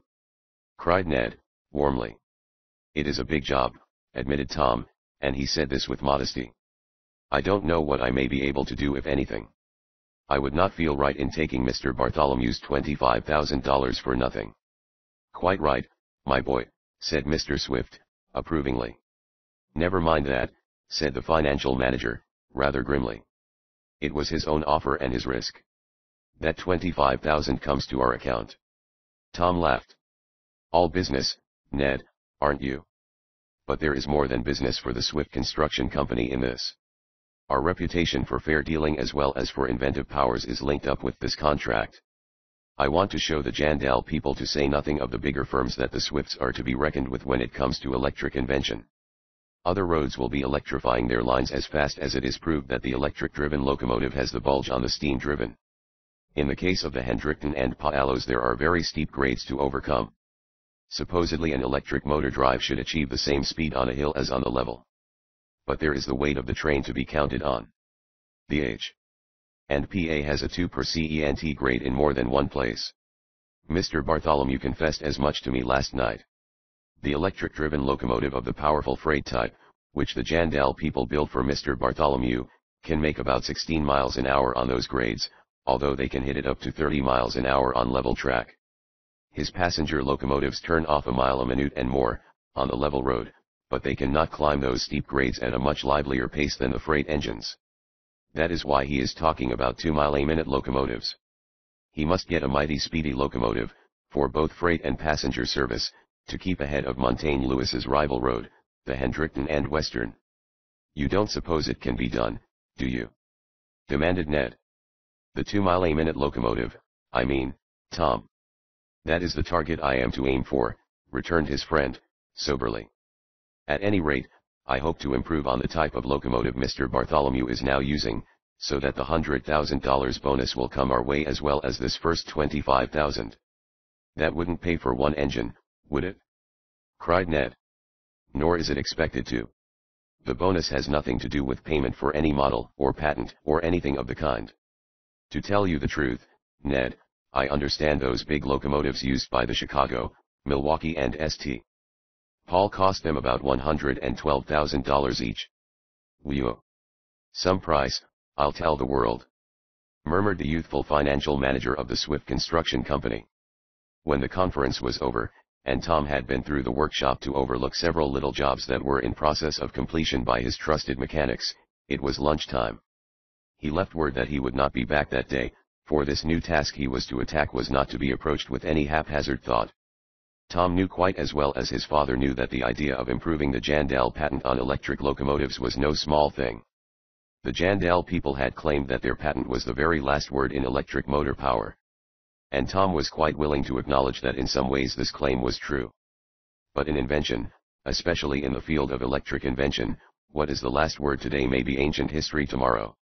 It was because this field is so broad and the possibility of improvement in every branch of electrical science so exciting, that Tom had accepted Mr. Bartholomew's challenge with such eagerness. Tom went back to the house for lunch, and as he joined his father in the dining room he remarked to Eradicate, "I want the electric runabout brought around after lunch. I am going to Waterfield. Tell Coco, will you, Rad?" "Tell that crazy fellow?" demanded the old colored man heatedly. "Why should I tell him, Massa Tom? Ain't I able to bring dat runabout out o' de garbage?" "Sure I is." "You can't do everything, Rad," said Tom, soberly. "That is humanly impossible." "But dat Coco can't do nothing right." "That's inhumanly possible, Massa Tom. Give him a chance, Rad. I have to take Coco with me this afternoon. You must give your attention to the house and to father." "Huh. Grunted Eradicate. Rad was jealous of anybody who waited on Tom besides himself. Yet he was proud of responsibility, too. He teetered between the pride of being in charge at home and accompanying his young master, and finally replied, "Well, in course, you ain't going to be gone long, Massa Tom. And yo father does like to get his nap undisturbed. And he'll want his pot o' tea afterwards. So I'll let dat irresponsible Coco go wid yo. But yo got to watch him, Massa Tom. Dat giant don't know what he's about half the time." As Coco was not within hearing to challenge that statement, things went all right. When Tom came out of the house after eating, he found his very fast car waiting for him, with the giant standing beside it at the curb. "Get in at the back, Coco," said Tom. "I am going to take you with me." "Master is much wise," said Coco. "That man with big feet will not hurt Master while Coco is with him." To tell the truth, Tom had quite forgotten the supposed spy that had attacked him the night before. He needed Coco for a purpose other than that of bodyguard. But he made no comment upon the giant's remark. They stopped at one of the gates of the works, and Tom instructed Coco to bring out and put into the car certain boxes and tools that he wished to take with him. Then he drove on, taking the road to Waterfield. This way led through farmlands and patches of woods, a rough country in part. A mile out of the limits of Shopton the road edged a deep valley, the side hill sparsely wooded. Almost at once, and where there was not a dwelling in sight, they saw a figure tramping in the road ahead, a big man, roughly dressed, and wearing a broad-brimmed hat. Somehow, his appearance made Tom reduce speed and he hesitated to pass the pedestrian.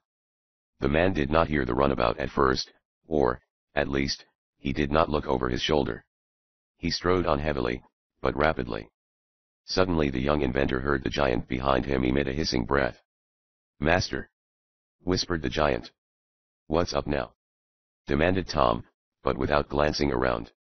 "The big feet!" exclaimed Coco. The giant's own feet were shod with difficulty in civilized footgear, but compared with his other physical dimensions his feet did not seem large. The man ahead wore coarse boots which actually looked too big for him. Coco started up in the back of the car as the latter drew nearer to the stranger. The man looked back at last and Tom gained a clear view of his features, roughly carved, dark as an Indian's, and holding a grim expression in repose that of itself was far from breeding confidence. In a moment, too, the expression changed into one of active emotion.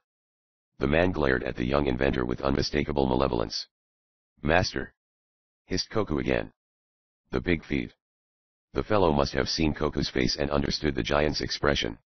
In a flash he turned and leaped out of the roadway. The side hill was steep and broken here, but he went down the slope in great strides and with every appearance of wishing to evade the two in the motor car. The giant's savage war cry followed the fugitive. Coco leaped from the moving car. Tom yelled. "Stop it, Coco. You don't know that is the man." "The Big Feet," repeated the giant. "Master, see the red mud dried on Big Feet's boots? That mud from Master's garden." Again Coco uttered his savage cry, and in strides twice the length of those of the running man, started on the latter's trail. Chapter 8. An enemy in the dark. The situation offered suggestions of trouble that stung Tom to immediate action. The impetuousness of his giant often resulted in difficulties which the young inventor would have been glad to escape. Now Coco was following just the wrong path. Tom Swift knew it. "Coco, you madman!" he shouted after the huge native. "Come back here." "Hear me?" "Back." Coco hesitated. He shot a wondering look over his shoulder, but his long legs continued to carry him down the slope after the dark-faced stranger. "Come back, I say!" shouted Tom again. "Have I got to come after you?" "Coco, if you don't mind what you're told, I'll send you back to your own country and you'll have to eat snakes and lizards, as you used to. Come here." Whether it was because of this threat of a change of diet, which Coco now abhorred, or the fact that he had really become somewhat disciplined and that he fairly worshipped Tom, the giant stopped. The man with the big shoes disappeared behind a hedge of low trees. "Get back up here!" ejaculated Tom sternly. "I'll never take you away from the house with me again if you don't obey me." "Master!" ejaculated the giant, slowly approaching. "That Big Feet. I don't care if he made those footprints in the yard last night or not. I don't want him touched. I didn't even want him to know that we guessed he had been sneaking about the house. Understand?" "Of a courseness," grumbled Coco. "Coco understand everything master say." "Well, you don't act as though you did. Next time when I want any help I may have to bring Rad with me." "Oh, no, master. Not that old man.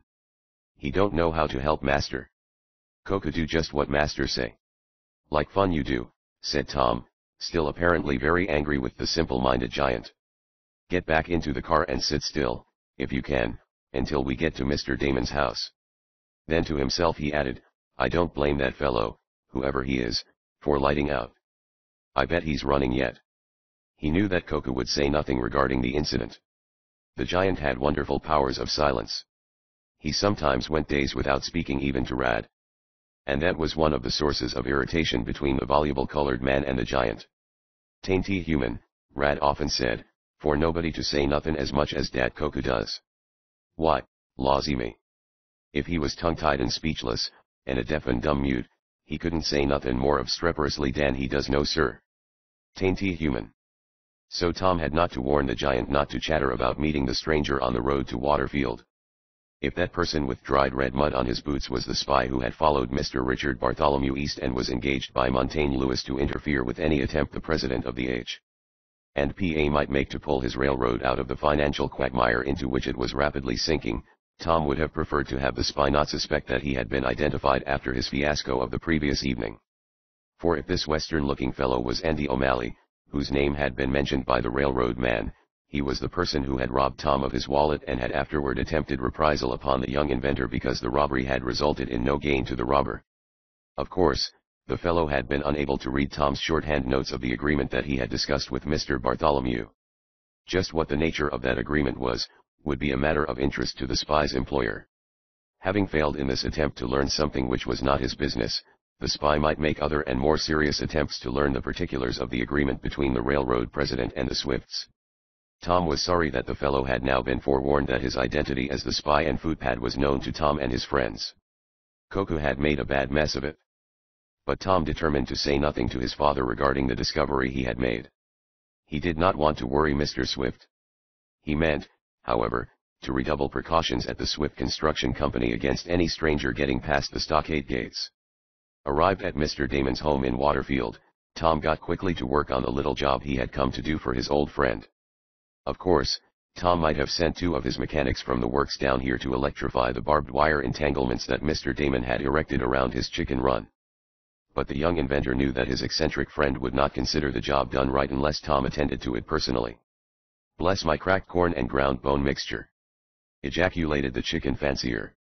"We'll show these night prowlers what's what, I guess." One of my neighbors was robbed last night.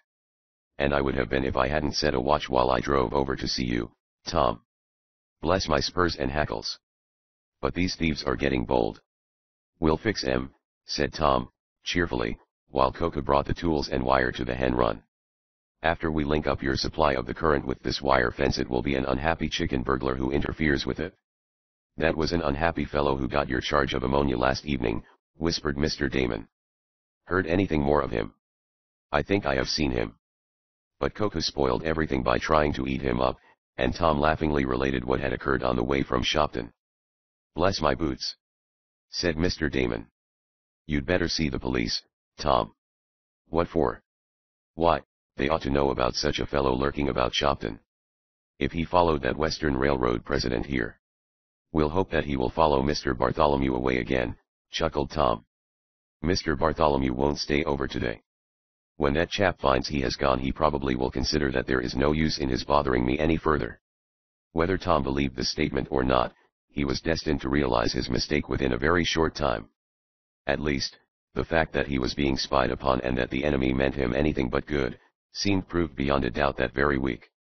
Having done the little job for Mr. Damon, Tom allowed no other outside matter to take up his attention. He shut himself into his private experimental workshop and laboratory at the works each day. He did not even come out for lunch, letting Rad bring him down some sandwiches and a thermos bottle of cool milk. The young boss is milling over something new, the men said, and grinned at each other. They were proud of Tom and faithful to his interests. Time was when there had been traitors in the works, but unfaithful hands had been weeded out. There was not a man who drew a pay envelope from the Swift Construction Company who would not have done his best to save Tom and his father trouble. Such a thing as a strike, or labor troubles of any kind, was not thought of there. So Tom knew that whatever he did, or whatever plans he drew, in his private room, he was safely guarded.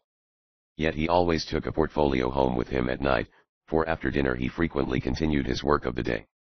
Naturally, during this first week he did not get far in any problem connected with the proposed electric locomotive. There were, however, rough drafts and certain schedules that had to do with the matter jotted down. It was almost 12 at night. Tom had sat up in his own room after his father had retired, and after the household was still. Eradicate was in bed and snoring under the roof, Tom knew. Just where Coco was, it would have been hard to tell. Although a fine and penetrating rain was falling, the giant might be roaming about the wasteland surrounding the stockade of the works. The elements had no terrors for him. Tom locked his portfolio and stepped into his bathroom to wash his hands before retiring. Before he snapped on the electric light over the basin, he chanced to glance through the newly set window pane which had replaced the one Rad had shattered in escaping threatened impalement on Coco's spear. Although the clouds were thick and the rain was falling, there was a certain humid radiance upon the roof of the porch under the bathroom window. At least, the wet roof glistened so that any moving figure on or beyond it was visible. "What's that?"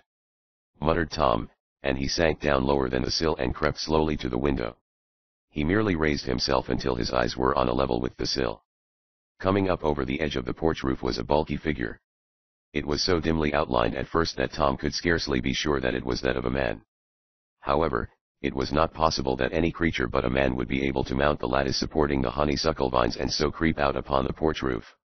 Once making secure his footing, the enemy in the dark approached directly the bathroom window at which Tom crouched.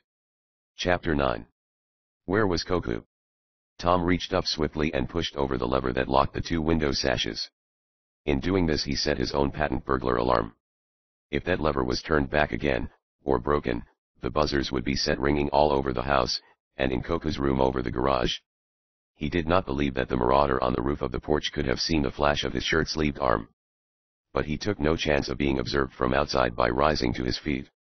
On his hands and knees he crept away from the window, and out of the bathroom. Once there, he stood up, grabbed the portfolio, and without coat or vest and as he was, dashed out of the bedroom. He had been positive that nobody but himself was astir in the big house, and he was right. He did not punch the light button when he entered the library. He knew where to put his hand upon an electric torch in the table drawer, and he gained possession of this. Then he went to the safe and twirled the knob and watched the indicator find the 4 numbers which were the open sesame to the burglar and fireproof door. He flung the portfolio into the inner compartment, closed both doors, and twirled the combination knob. Then Tom tiptoed to the foot of the front stairs to listen. He could hear no sound from above. He did not want his father to be startled, if the enemy did break in, and he knew that old Rad, awakened out of a sound sleep, would be worse than useless at such a time. After all, the giant, Koku, was his main dependence under these circumstances. Tom crept to the outer door, opened it carefully, and slipped out, letting the spring lock click behind him. For the first time he realized that he was in his shirt and trousers and wore only felt slippers on his feet. But he was locked out now. He had no key. He must run the risk of the fine rain and the chill of the night air. He stepped off the end of the porch and ran around the house. It was to the roof of the rear porch that the marauder had climbed. But peer as he might from down in the yard, Tom could see no moving figure up there near the bathroom window. It was pitch dark against the wall of the house. He turned to glance up at the window of the sleeping room over the garage where Koku was supposed to spend the night. But Tom knew the giant was seldom there during the dark hours. He was as much of a night prowler as a wildcat or an owl. There was no light there in any case. But Koku did not use a light much. He could see in the dark, like a wild animal. Tom did not want to call him. If he must have Koku's help, he would have to climb the stairs to his bedside. The giant always aroused as wide awake as at noonday. But while the young inventor hesitated, a sudden, but muffled, snap the breaking of metal sounded. Tom knew instantly the direction from which the sound came. Although he could see nothing up there at the bathroom window because of the rain and the deep shadow, he knew that the snapping sound meant the severing of the window lock that he had so recently closed. Some instrument had been forced under the bottom of the lower sash and pressure enough been brought to bear to break the thin steel lever. On the heels of the sound came another. A muffled buzzing somewhere in the house again. Again. And then, startlingly clear from the room over the garage, the burglar alarm went off in Koku's chamber. "It's all off now," gasped Tom, and he ran to the foot of the honeysuckle ladder up which he knew the enemy had climbed to get to the roof of the porch. "If he comes down I'll have him," muttered Tom, staring up into the mist and gloom. "For de law's sake. Tain't mornin', is it?" Rad's sleepy voice was heard to announce. "No, it's decay as," and the voice trailed off into silence. "Tom! Tom!" The young fellow heard his aroused father shouting. Tom knew that his father was in no danger. In fact, Mr. Swift's voice did not even betray apprehension. It was to the garage Tom looked for an explosion. But none came.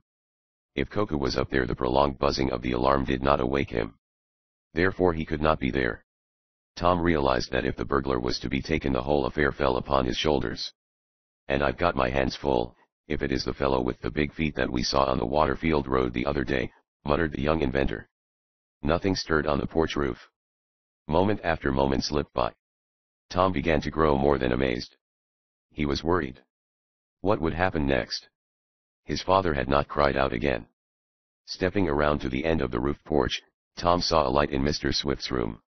Rad had evidently gone to sleep again. It would take more than an intermittent buzzer to rouse fully that colored man. When old Morpheus has a stranglehold on Rad, Gabriel's trump would scarcely awaken him, Tom muttered. What had become of the enemy? If it was an ordinary burglar, he would have feared the electric alarm instantly. The buzzers were still working. But there was no sign of the man who had set them off at the bathroom window. Suddenly Tom heard a door slam. It was from the front of the house. Had his father come downstairs to look around and see what the matter was? The young fellow started around the house on a run. He heard heavy boot soles spurning the gravel of the path to the front gate. He arrived at the far corner of the house in time to see a man dash through the gateway and run down the street, disappearing finally into the fast-driving rain. "Fooled me." He went in and right through and down the stairs. "Out the front door," gasped Tom. "Did he get anything? I wonder." He sprang up to the front porch and tried the door. It was locked again, of course. Should he ring the bell and get Rad or his father down to the door? And then, of a sudden, the principal mystery of all this affair bit into Tom Swift's mind. The burglar had made his escape. He could relieve his father's anxiety later. It was his own puzzlement of mind that he first wished to ease. Where was Koku? Even had the giant been circling the stockade around the shops, he surely must have come up to the home premises by this time. His keen ears could not fail to hear the buzzers. They were still going and would go until the switch was turned. If the giant was in his room, Tom turned suddenly and started on a run for the rear premises. He still carried the hand lamp and it lit his way into the garage door and up the narrow stairway. He shot the round beam of the lamp into Coco's room. He had been obliged to have an iron bedstead made to order for the giant. It stood against one wall of the room. The buzzer was snarling like a huge bumblebee above the head of the couch. Below it sprawled the giant, eyes tightly closed and mouth slightly ajar. From the lips of Coco were emitted sounds worthy of Rad Samson in his deepest slumbers. "Asleep?" gasped Tom, stepping cat-like into the room. And then he was suddenly aware of a sickish, heavy odor in the chamber. The window had been closed. But it was something more than stale air that Tom smelled. A folded cloth lay on the floor beside the couch. The young fellow saw at once that it had been originally placed over the giant's face, but had slid off. And lucky for Coco that it had been dislodged. "Chloroform," muttered Tom. "He's drugged." It is no wonder he did not hear the burglar alarm. In any event, the incident made one deep impression on Tom's mind. The spies who he believed were working for the Hendrickton and Western Railroad and its owner, Montaigne Lewis, were desperate men. Tom could not believe that the fellow with the big feet was alone in Shopton and was unaided in his attempts to find out what Tom was doing. This attempt to burglarize the house betrayed the caliber of the enemy. In chloroforming Coco he had taken the risk of murdering the giant. Only the fact that the pad of saturated cloth had fallen off Coco's face had, perhaps, saved the man from suffocation. Tom did not tell the giant when he aroused what the matter with him was. Coco was ill enough. He was wrenched by interior spasms that seemed almost to tear his huge body to pieces. "What done got into dat big lump o' bone and grizzle?" demanded Eradicate. "He looks like he swallowed a volcano, and it just got to woken right. My lawsy. He is a sick man, all right," admitted Tom. "Looks like he wouldn't try to stab me to death with no spear no mo," went on Rad, inclined to approve of Coco's sufferings. "If he died you'd be mighty sorry, old man," declared Tom, sternly. "Sure would. Be a mighty hard job to bury him," was the callous response. Just the same, the crotchety old colored man began to hop around in lively fashion with hot water, and later with coffee and other stimulants, and he nursed Coco all day as though he were a big baby. Coco, who had never been ill before in his life, was inclined to lay the trouble to an evil genius of some kind. Perhaps, in spite of his half-civilized state, he was still a devil worshipper. At any rate, he had a vital respect for the forces of evil. Naturally he considered this unknown and unexpected misery he suffered the result of malignant influences of some kind. Tom did not want him to suspect that the man with the big feet had any possible part in the mystery. Had Coco suspected this, and had he got his hands on the spy, the latter could never have been successfully used in that sort of work again. In all probability he would have said that he had had enough. Meanwhile Tom made a point of considering each step he took alone thereafter with particular care. He had a bodyguard, usually the giant, after the latter had recovered between the works and the house. He did not bring home any more the schedules or drawings connected with the electric locomotive that he proposed to have built and to test inside the stockade of the Swift Construction Company. He even put a private detective to work on the matter of finding a man named Andy O'Malley who might be lurking around Shopton. He had a pretty clear description of the fellow, for he had not only seen him once, face to face by daylight, but Tom had written to the president of the H&PA and had got from that gentleman a clear picture in words of the spy whom Mr. Bartholomew believed was working in the interests of Montaigne Lewis. "If O'Malley appears in Shopton, look out. He is a bad character. He is not only a notorious gunman, with several warrants out for him in these parts, but he is a cruel and desperate man in any event. The minute you mark him, have him arrested and telegraph me. We'll get him extradited and put him through for 10 years or more right in this county." The private investigator, however, as the weeks went by, could not find any man who filled O'Malley's description. Meanwhile Tom Swift had got what he called a lead and was working day and night upon the invention that he believed might make even the Jandal people respectful, if not a bit envious. First of all Tom had arranged to have built all around inside the stockade a track of rails heavy enough to stand the wear and tear of the heaviest locomotive built. Meanwhile the various parts of his locomotive were being built in several shops, but would be shipped to the Swift Construction Company and assembled in Tom's tryout shed. Great secrecy was of course maintained. Aside from the fact that the new invention had something to do with electric motive power, nobody about the shops could say what the new industry portended. Save, of course, the Swifts themselves, Ned Newton, and Mr. Damon, who was the Swifts' closest friend and sometimes had furnished additional capital for Tom's experiments. There was a thing that Mr. Damon furnished Tom at this time that proved in the end to be of much importance. Before Tom had seized upon this idea of his eccentric friend, and had made proper use of it, something happened that came near to wrecking utterly Tom's invention and completely putting an end to Tom himself as an inventor. Chapter X. A strange conversation. Mr. Wakefield Damon frequently came to the shops, for he was not alone very friendly with the Swifts, but he was greatly interested in Tom's new invention. "If it goes as good as what you did for my chicken run," he declared, chuckling, "bless my dampers. You'll beat all the electric locomotives in the market." "That is easy, perhaps," said Tom smiling. "There are not many in the market at the present time. But I don't know what mine will be. This is going to be some job." "Bless my flues and clinkers!" cried Mr. Damon, "you are not losing hope, Tom Swift? Look what you did for my chicken run. And believe me, that entanglement will give a shock that makes a man stand right up and shake." "Have you tried it yourself?" asked Tom. "No. But my servant did. I saw him through the window of my study doing some kind of a shimmy with the shovel. Thought he'd gone crazy. Then I saw what he had done. It was early in the morning and I hadn't turned the current off, and he had put one hand against the wires. When he dropped the shovel as I told him to, bless my pliers and nippers, he was all right. The current would not seriously hurt him," said Tom. "I was careful about that." "It killed 2 tomcats," said Mr. Damon. "I certainly was glad of that, for those 2 ash barrel cats kept the whole neighborhood awake. Bless my claws and whiskers, how those 2 cats did use to yell. But when one tried to climb the wires and the other sprang on him, it was all over. That is, all over but the burial party." Mr. Damon was on the ground when the mechanical equipment and a part of the electrical equipment of the new locomotive arrived and was set up in the erection shed. The length of the machine was what first impressed Ned Newton as well as Mr. Damon. "Bless my yardstick!" exclaimed the eccentric man, "it's as long as a gossip's tongue. What a monster it will be." "How long is it, Tom?" asked Ned Newton. "When completed, and standing on its drivers and bogie truck and trailer truck, from cowcatcher to rear bumper it will be a few inches over 90 feet. And that is slightly longer than the biggest electric locomotive so far built. But length does not so much enter into the value of the machine. I would have it built more compactly if I could." "What is the horsepower?"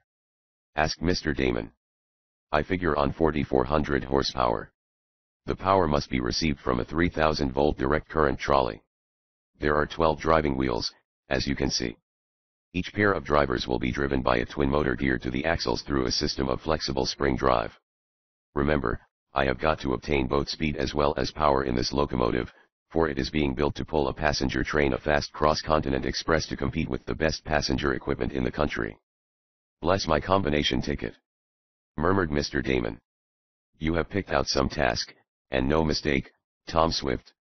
"He'll do it," cried Ned, with his usual optimism when Tom had once started on any experimental work. "Of course he will. Just as she stands there now, only half put together, I would be willing to bet a farm that she is a better locomotive than the Jandal patent." "3 cheers!" laughed Tom. "Ned is as enthusiastic as usual. But believe me, friends, we are not going to turn out a better locomotive than the Jandal without both thought and work." His friend's enthusiasm was heartening, however. No doubt of that. He never let them into his experiment room, any more than he allowed his workmen in there. Aside from his own father, nobody really knew what Tom Swift was doing behind that always locked door. The huge structure of the locomotive was set up on the driving wheels and leading and trailing trucks by Tom's chief foreman and a picked crew. Just such another locomotive had never been seen anywhere about Shopton. Naturally the men at work on the monster began to speak of it outside the works. Not that they betrayed any secrets regarding the locomotive. In fact, as yet none of them knew anything about what Tom intended to do with the big machine. But the story soon circulated that Tom Swift, the young inventor, was about to show all the previous builders of electric locomotives how such machines should be built. It was even whispered that Tom's objective was a 2-mile-a-minute locomotive. And when this was publicly known, the information was not long in seeping to the ears of certain men who had been keeping as close a watch as they dared on the Swift Construction Company and the activities of Tom himself. Ned Newton went to the bank one Friday for money for the payroll of the working and clerical force of the Swift Company. It was an errand he never relegated to any employee. Ned had once worked himself in the bank, and naturally he knew many of its employees as well as the officials. With his back to the general waiting room, he sat at the vice president's desk discussing some minor matter. Only a railing divided the vice president's enclosure from the long settee on which waiting customers of the bank were seated. Ned knew that there were two men directly behind him, whispering together, but he paid no attention to them until he heard this phrase. "It's time to explode in just 5 hours, then good night to that invention, whatever it is." This statement might mean almost anything or nothing. Ordinarily Ned Newton might not have paid any consideration to the words. But invention was a term that he could not overlook. His mind then was fixed upon Tom's invention almost as closely as the mind of the young inventor himself. Ned turned around slowly, as though idly, indeed, and tried to see the faces of the two men behind him. One was a small, neatly dressed man of professional appearance. He wore a Van Dyke beard and eyeglasses. The other's face Ned could not see, but as they both rose just then and strolled toward the door of the bank he could observe that the fellow was big and burly. Ned wheeled to his friend, the vice president, and asked, "Who are those men, Mr. Stanley? Do you know them?" The pair were just going out through the revolving door. The vice president craned his neck for a look at them. "Don't know the small man, Ned.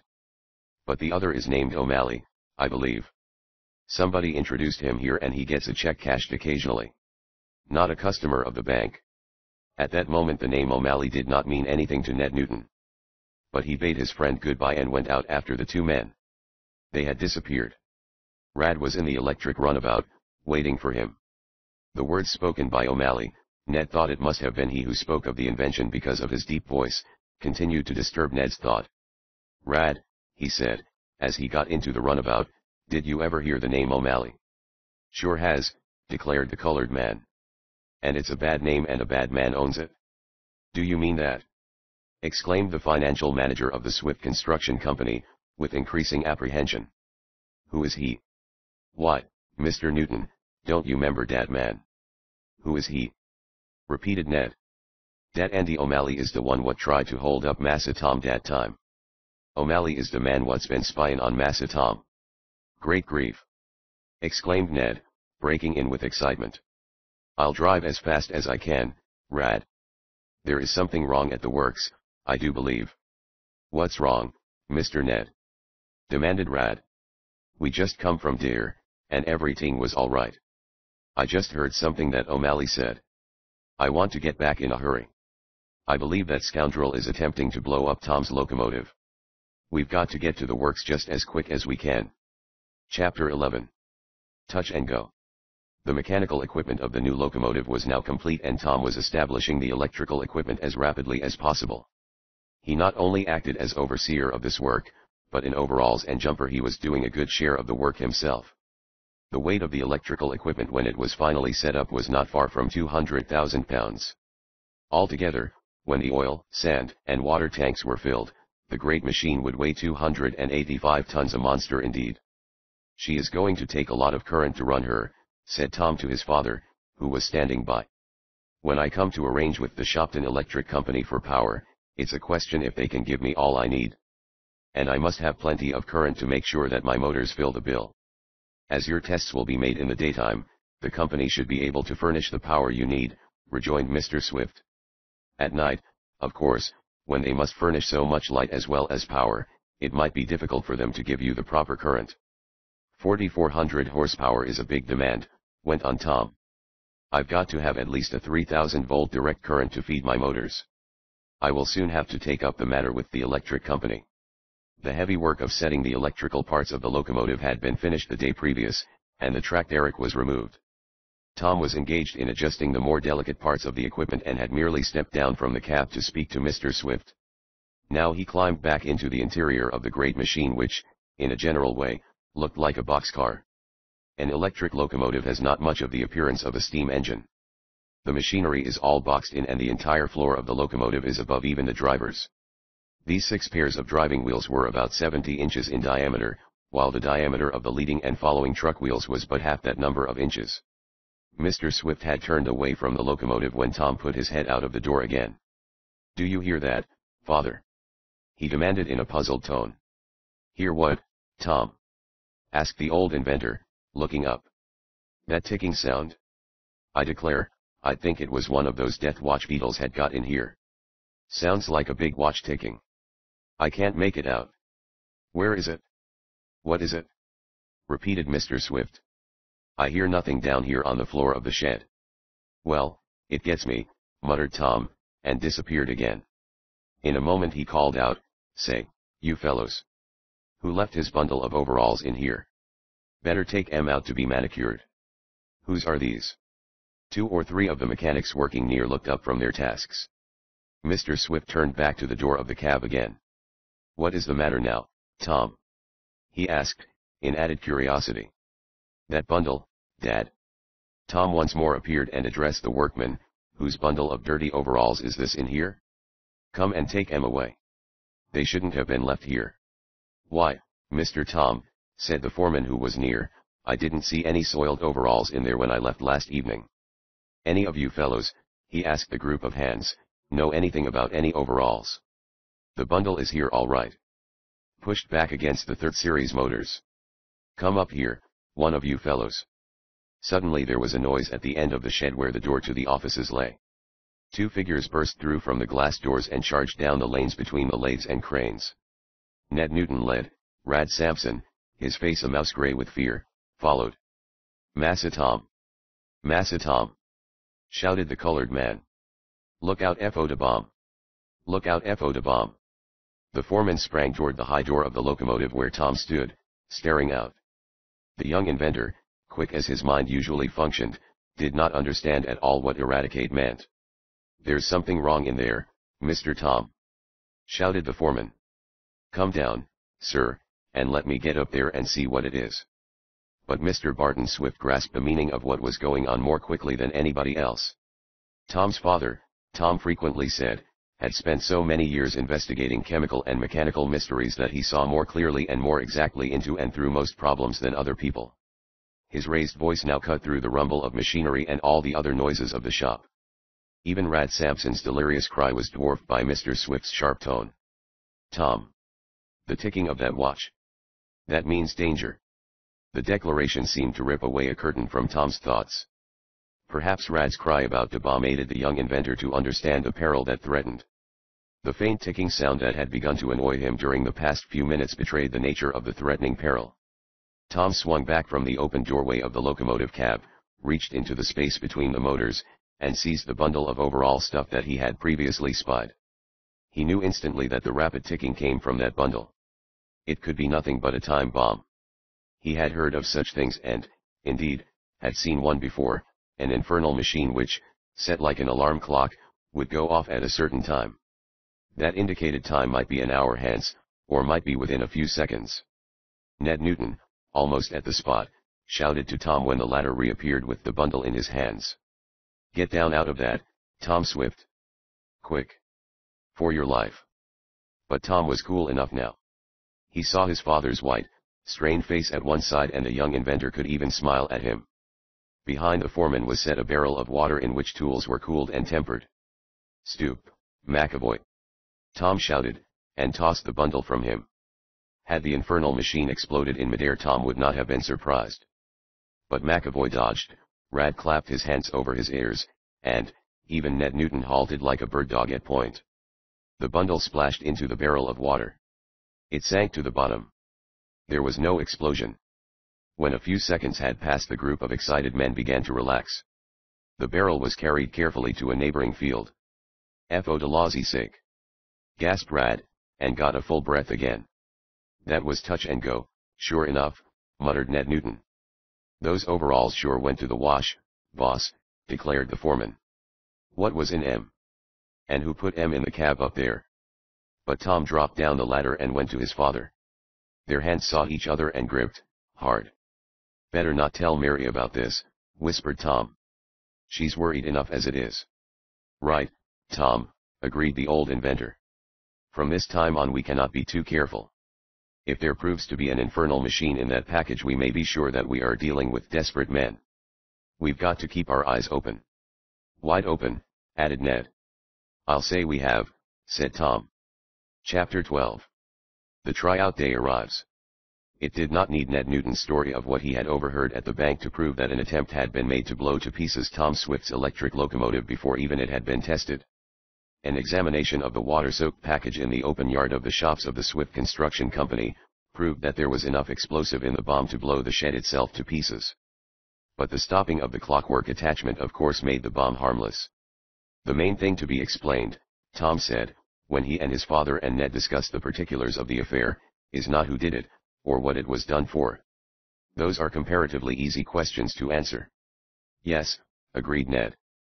O'Malley did it, or caused it to be done, and it was an attempt to balk Mr. Bartholomew and the H&PA rather than a direct attack upon the Swift Construction Company.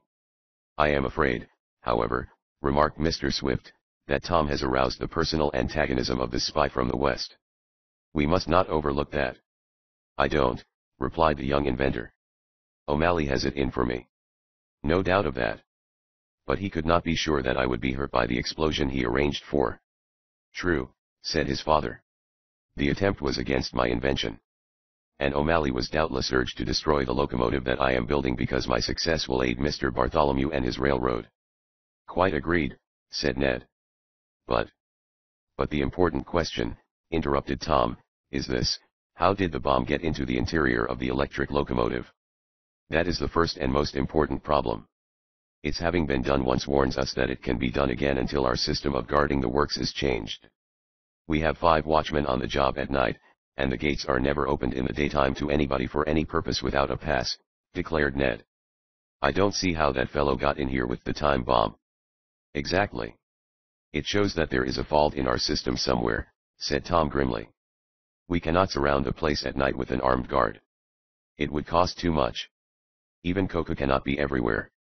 And I have reason to know that he was wandering about the stockade last night as usual.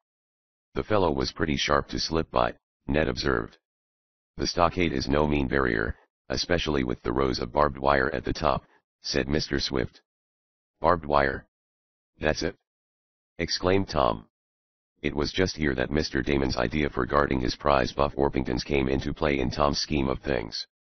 Barbed wire doesn't seem to keep out spies, he added slowly. But believe me, something else will. For Tom to think of a thing was to start action without delay. Immediately he called a gang from the shops and set them to work stringing copper wire along the top of the stockade. He was sure that the man who had set the time bomb in place had got into the enclosure over the fence.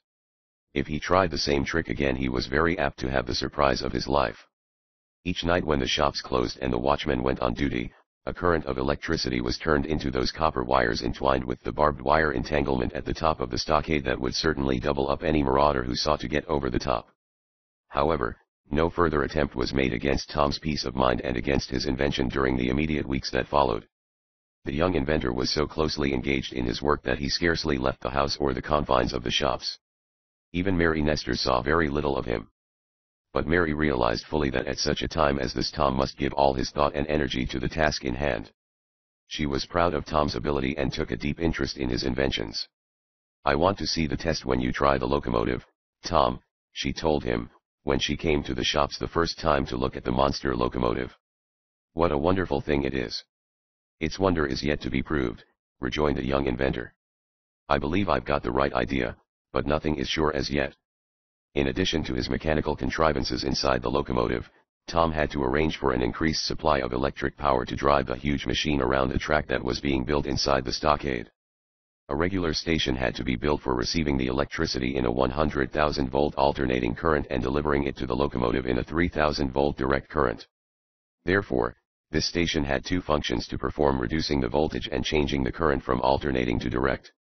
The reduction of the voltage was accomplished as follows. The 100,000-volt alternating current was received through an oil switch and was conveyed to a high-tension current distributor made up of 3 lines of copper tubing, thus forming the source of power for the station. From the current distributor the current was conducted through other oil switches to the transformers entering at 100,000 volts and emerging at 2,300 volts. Then the current was conducted from the transformers through switches to the motor generator sets and became the power employed to operate them. The motor generator consisted of 1 alternating current motor driving 2 direct current generators. The motor Tom established in his station was of the 60-cycle synchronous type, which means that the current changes 60 times each second.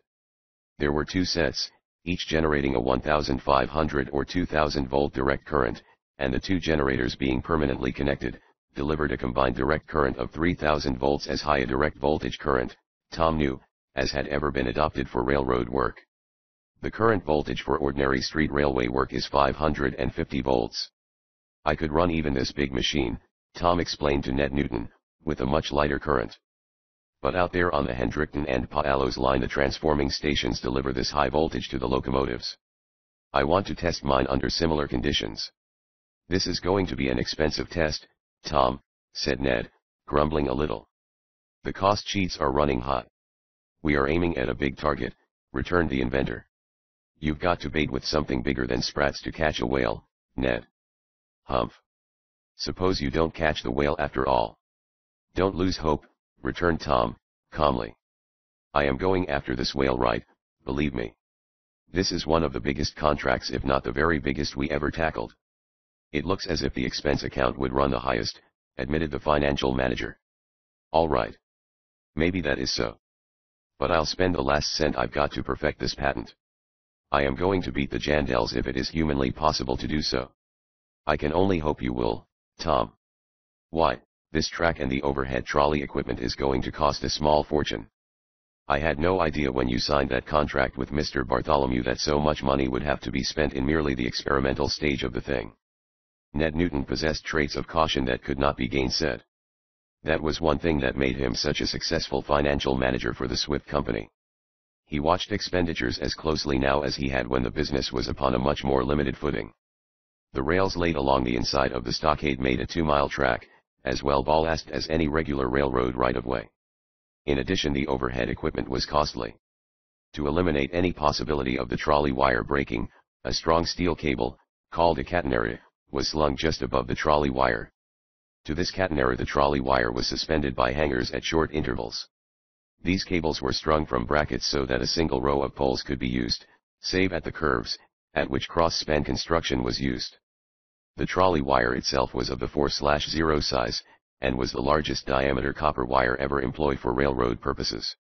Several weeks had now passed since the great locomotive had been assembled in the erection shed and the cab of the locomotive completed. It really was a monster machine, and any stranger coming into the place and seeing it for the first time must have marveled at the grim power suggested by the mere bulk of the structure. When the day of the first test arrived, Tom allowed only his most intimate friends to be present. Mary Nestor accompanied Mr. Swift into the shops at the time appointed, and she was as excited over the outcome of the test as Tom himself. Ned Newton and the mechanical force of the shops knocked off work to become spectators at the exhibition. The only other outsider was Mr. Damon. "Bless my alternating current!" cried the eccentric gentleman. "I would not miss this for the world. If you tried to shut me out, Tom, I'd climb over the stockade to get in." "You'd better not," Tom told him, dryly. "If you tried that you'd get a worse shock than any chicken thief will get that tries to steal your Buff Orpingtons." Chapter 13. Hopes and Fears. Tom climbed into the huge cab of the electric locomotive. In fact, the cab was the most of it, for every part of the mechanism save the drivers was covered by the 80-odd-foot structure. From the peak of the pilot to the rear bumper the length was 90 feet and some inches. As Tom slid the monster out upon the yard track, the small crowd cheered. At least, the locomotive had the power to move, and to the unknowing ones, at least, that seemed a great and wonderful thing. What they saw was apparently a boxcar like a mail coach, only with more high windows 10 feet wide, its roof more than 14 feet from the rails, its locked pantograph adding 2 feet more to its height. Just what was in the cab: the water and oil tanks, the steam heating boiler to supply heat and hot water to the train the monster was to draw, the motors and the many other mechanical contrivances was hidden from the spectators.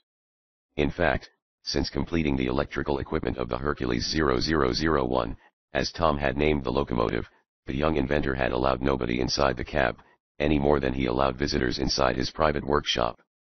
Even Mr. Swift did not know all the results of Tom's experimental work. In a general way the older inventor knew the trend of his son's attempts, but the details and the results of Tom's experiments, the latter told to nobody. But as the huge locomotive rolled into the yard and followed the more or less circular track inside the yard fence, it was plain to all of the onlookers that the motive power was there all right. Just what speed could be coaxed from the feed cable overhead was another question. Nor did Tom Swift try for much speed on this first test of the Hercules 0001. He went around the 2-mile track several times before bringing his machine to a stop near the crowd of onlookers. He came to the open door of the cab. "One thing is sure, Tom," shouted Ned. "It do move." "Bless my slippery skates," exclaimed Mr. Damon. "It slides right along, Tom." "You've done it, my boy, you've done it." "It looks good from where I stand, my son," said Mr. Barton Swift. It was Mary who suspected that Tom was not wholly satisfied as yet, at least with the test of the Hercules 0001. She cried, "Tom! Is it all right?" "Nothing is ever all right, that is, not perfect in this old world, I guess, Mary," returned the young inventor. "But I am not discouraged.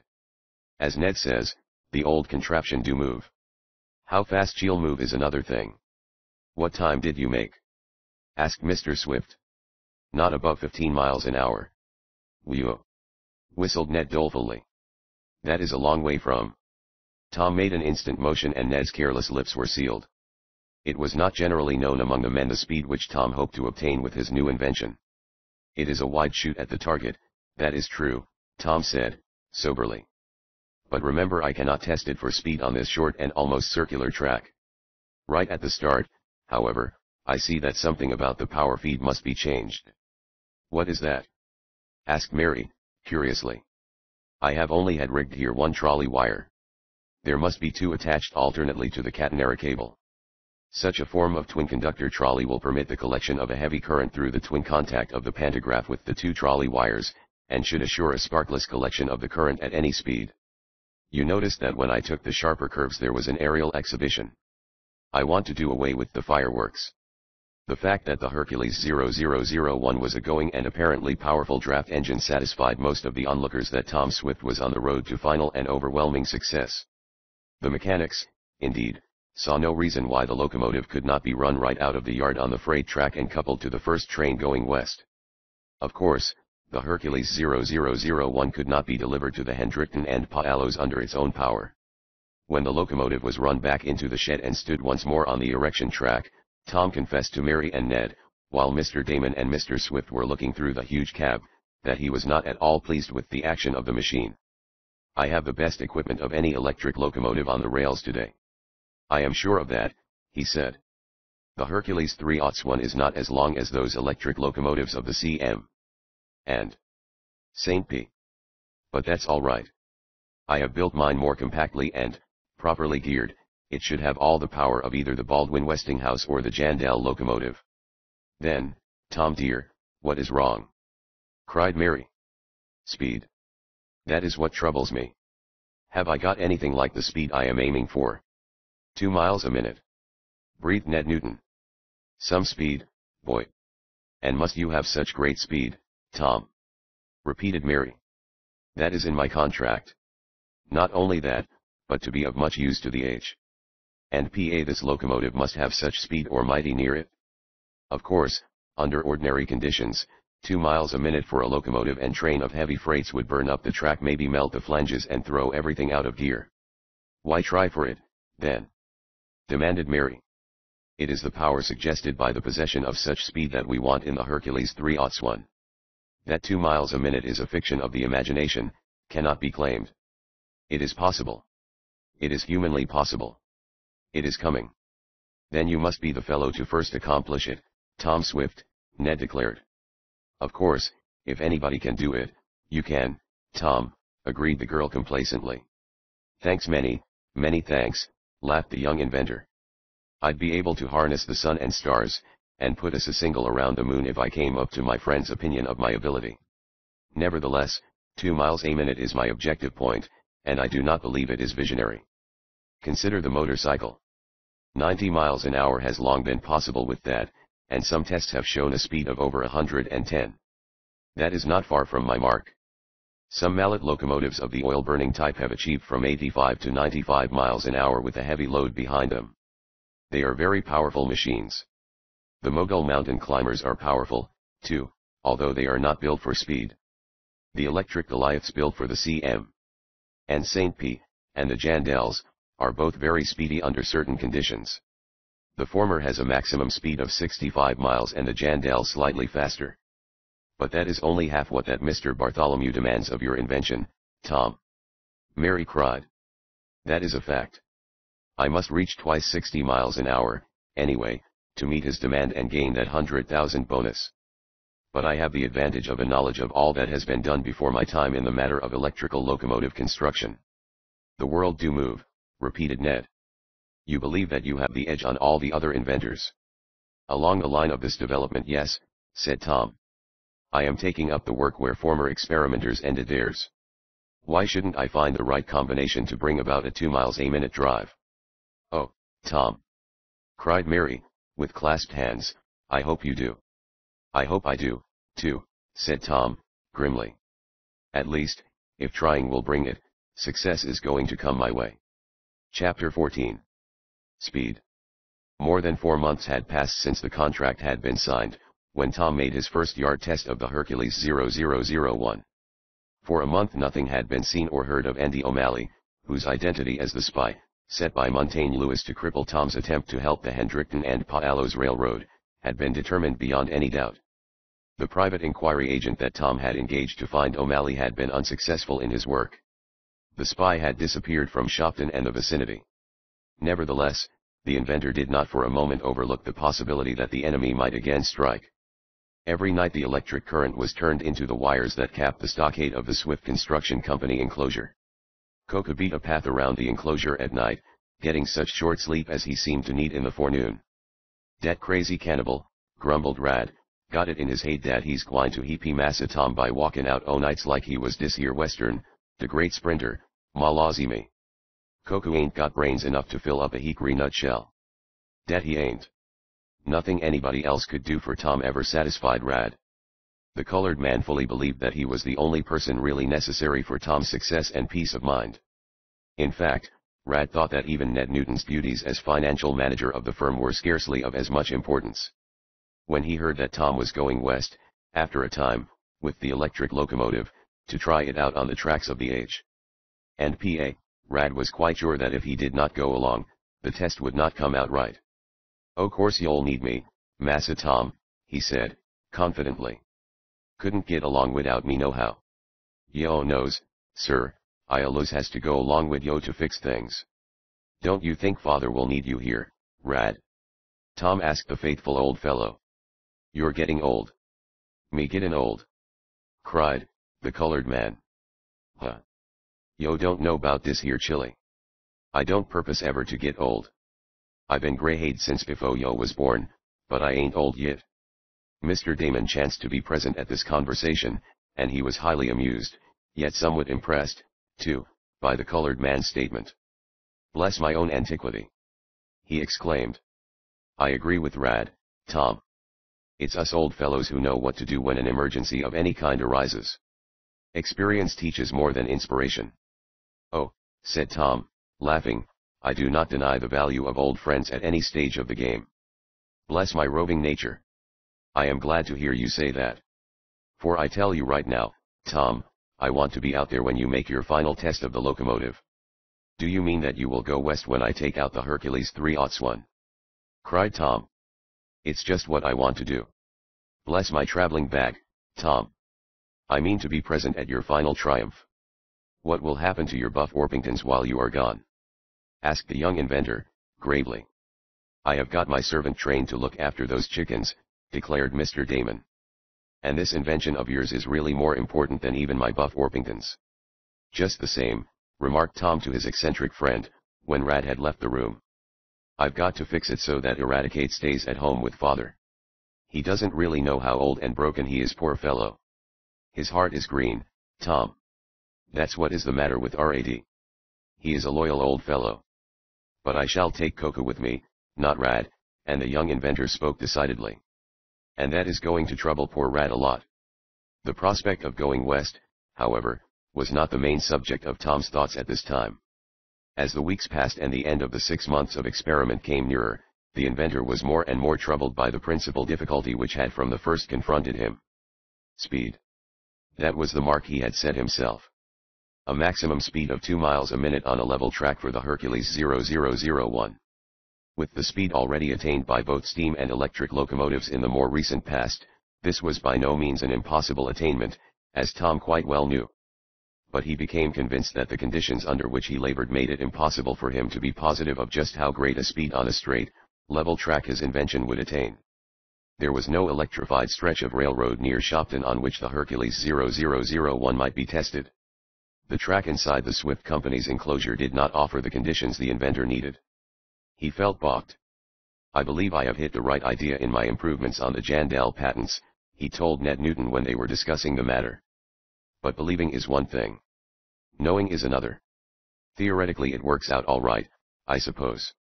questioned Ned. "Quite. I can prove on paper that I've got the speed. But that isn't enough. You can see that. Impossible to be sure on the trackage already built here, Tom." "I haven't dared give her all she'll take," grumbled Tom. "If I did, I fear she'd jump the rails and I'd have a wreck on my hands."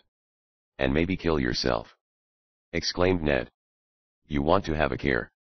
"Oh, that's all right. I've taken risks before. I don't want to risk the safety of the locomotive, which is more important. That machine has cost us a lot of money." "I'll say so," agreed Ned. "You'll have to wait till you can get the locomotive out there on the H and PA tracks before you get a fair speed test. And suppose instead of a triumph it is a fiasco?" Tom said, doubtfully. "I tell you straight, Ned, I never was so uncertain about the outcome of one of my inventions since I began dabbling with motive power. We could build several miles of straight track in the waste ground behind the works," Ned said, thoughtfully. "Not a chance. There is neither time nor money for such work. Besides, I should have to rebuild my transforming station if I supplied longer conduit wires with current. You don't really consider that you have failed, do you, Tom?" And Ned's anxiety made his voice sound very woeful indeed. "I tell you that my belief doesn't satisfy me. I hate to go west without being sure positive. I want to know. I have tried the locomotive out in the yard half a dozen times. It runs like a fine watch. There doesn't seem to be a thing the matter with it now. But what speed can I attain? I don't see, but you'll have to risk it, Tom. I mean to give her one more test. I'll run her out tonight when there is nobody about but the watchman and you, if you want to come. I'll arrange with the electric company for all the current they can spare. By ginger. I've got to take some risk." "By the way, Tom," said his chum, "did it ever strike you as odd that that private detective agency never got any trace of O'Malley?" "Well, he's gone away. We needn't worry about him. Maybe the detective wasn't very smart, at that. And yet he was here in town after you put the inquiry on foot. I saw him in the bank. He came there occasionally. And either he, or somebody he hired, placed that bomb in the locomotive. All those being facts, what of it? Besides, there was that other fellow, the man with the Van Dyke beard. Might be a shyster lawyer, or something of the kind. He wasn't spotted, either. To tell the truth, I didn't bother to give the detective agency the description of that fellow, although you gave it to me," and Tom laughed. "I must confess that I depend more upon my man-trap electric wires to protect the invention than I do on the private inquiry agent. It's funny, just the same. If I had another job for a detective I should not submit it to the Blatz agency," grumbled Ned. "I fancy Montaigne Lewis and his crowd called off their Wild West gunman," said Tom. "In any case, every attempt he made to bother us turned out a fizzle. I am not, however, forgetting precautions, my boy." Ned Newton realized that his chum had determined to make this night test of the electric locomotive the pivotal trial of the whole affair. He came back to the works after dinner and was let in by the office watchman at about 9 o'clock. "Mr. Tom here yet?" he asked the man. "Yes, Mr. Newton. The young boss didn't go home to supper, even. That colored man brought something down for him, and he's in the shed yet." "Rat is here, you mean?" "Yes, sir. At least, he didn't go out this way, and we watchmen have instructions to let nobody in or out by the yard gates at night." "I'll say Tom is being careful," thought Ned, as he stepped out through the runway toward the erection shed. Before he reached the entrance to the huge shed, however, Ned chanced to look down the enclosure. There were several arc lights burning, but even these only furnished a dim illumination for the whole yard. He supposed that 4 watchmen were tramping their several beats along the inside of the stockade and close to the trolley track. But when he saw an instant gleam of light down there, close to the ground, Ned did not believe that it was the flash of a torch in the hand of any sentry. "Funny," he muttered. "That's outside the fence, or I'm much mistaken. I wonder now." He turned from the door of the shed, left the runway, and began walking toward the distant point at which he had seen the mysterious flash of light. Chapter 15. The enemy still active. Ned was dressed in a dark business suit, so he was not likely to be observed from a distance, for it was a starless night. Halfway to the end of the great yard he began to wonder if the light he had seen might not have been an hallucination. He doubted very much if anybody was creeping about outside the fence. The boards were close together, with scarcely a crack half an inch wide anywhere. A light out there. It flashed again. He was positive of it this time, and of its locality as well. It could be nobody who had any honest business about the Swift Construction Company's premises. It was not Cuckoo, for ordinarily the giant would not use an electric torch. Ned did not know where any of the watchmen were who were acting as sentinels. In fact, as it appeared later, 3 of them had been called off their beats by Tom himself to help in some necessary task inside the shed. The young inventor was getting ready to run a huge locomotive out upon the yard track. Remembering vividly the attempt which had been made some weeks before to blow up the Hercules 0001, it was only natural that Ned should suspect that the flash of light he had seen revealed the presence of some ill-conditioned person lurking just beyond the fence. A man might be crouching there prepared to hurl an explosive bomb over the fence when the locomotive was brought around as far as that spot. Or was the villain foolish enough to attempt to enter the enclosure by surmounting the fence? Ned, keeping close to the ground, crossed the rails in the fortunate shadow of one of the posts. There he found a place where, with his back to a pole prop right at this curve in the trolley system, the shadow enfolded him completely. Had his movements been marked by the person outside the fence? Ned waited several long and anxious minutes for some move from out there. Then something rather unexpected occurred. For the past 10 minutes he had forgotten about the test of the Hercules 0001 which Tom had promised. With a blast of its siren a huge electric locomotive burst out of the shed and thundered around the track. It smote Ned Newton's mind suddenly that the inventor was going to take a chance on this evening and try to get some speed out of the huge machine. The electric headlight cast a broad cone of white and dazzling light across the yard. It suddenly struck full upon the spot where Ned Newton crouched, but the upright against which he leaned was broad enough to hide him completely. Looking up at the top of the stockade at that moment of illumination, the young financial manager of the Swift Construction Company beheld a crawling figure nearing the wire entanglements on the summit of the fence.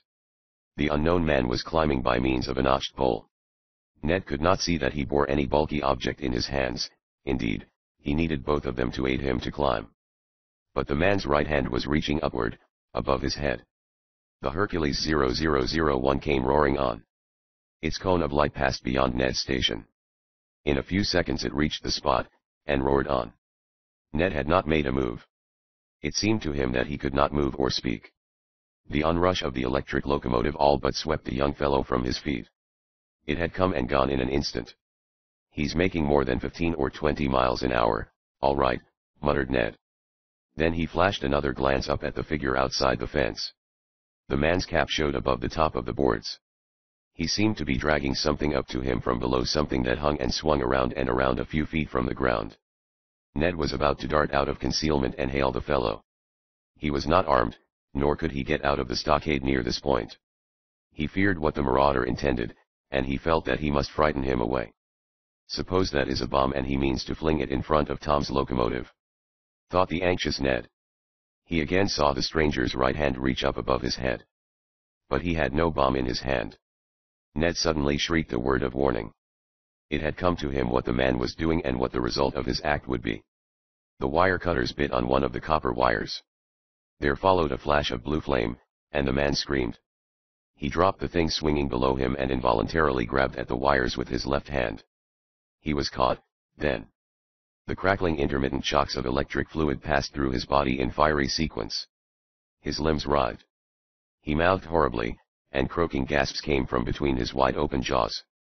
The Hercules 0001 had rounded the enclosure and was coming down upon its second lap. The cone of white radiance from the headlight fell upon the writhing body of the victim on the wires. The locomotive siren emitted a blast that almost deafened Ned. The monster ground to a stop. Tom swung himself half out of the cab window beside the controller. "Who's that?" he yelled.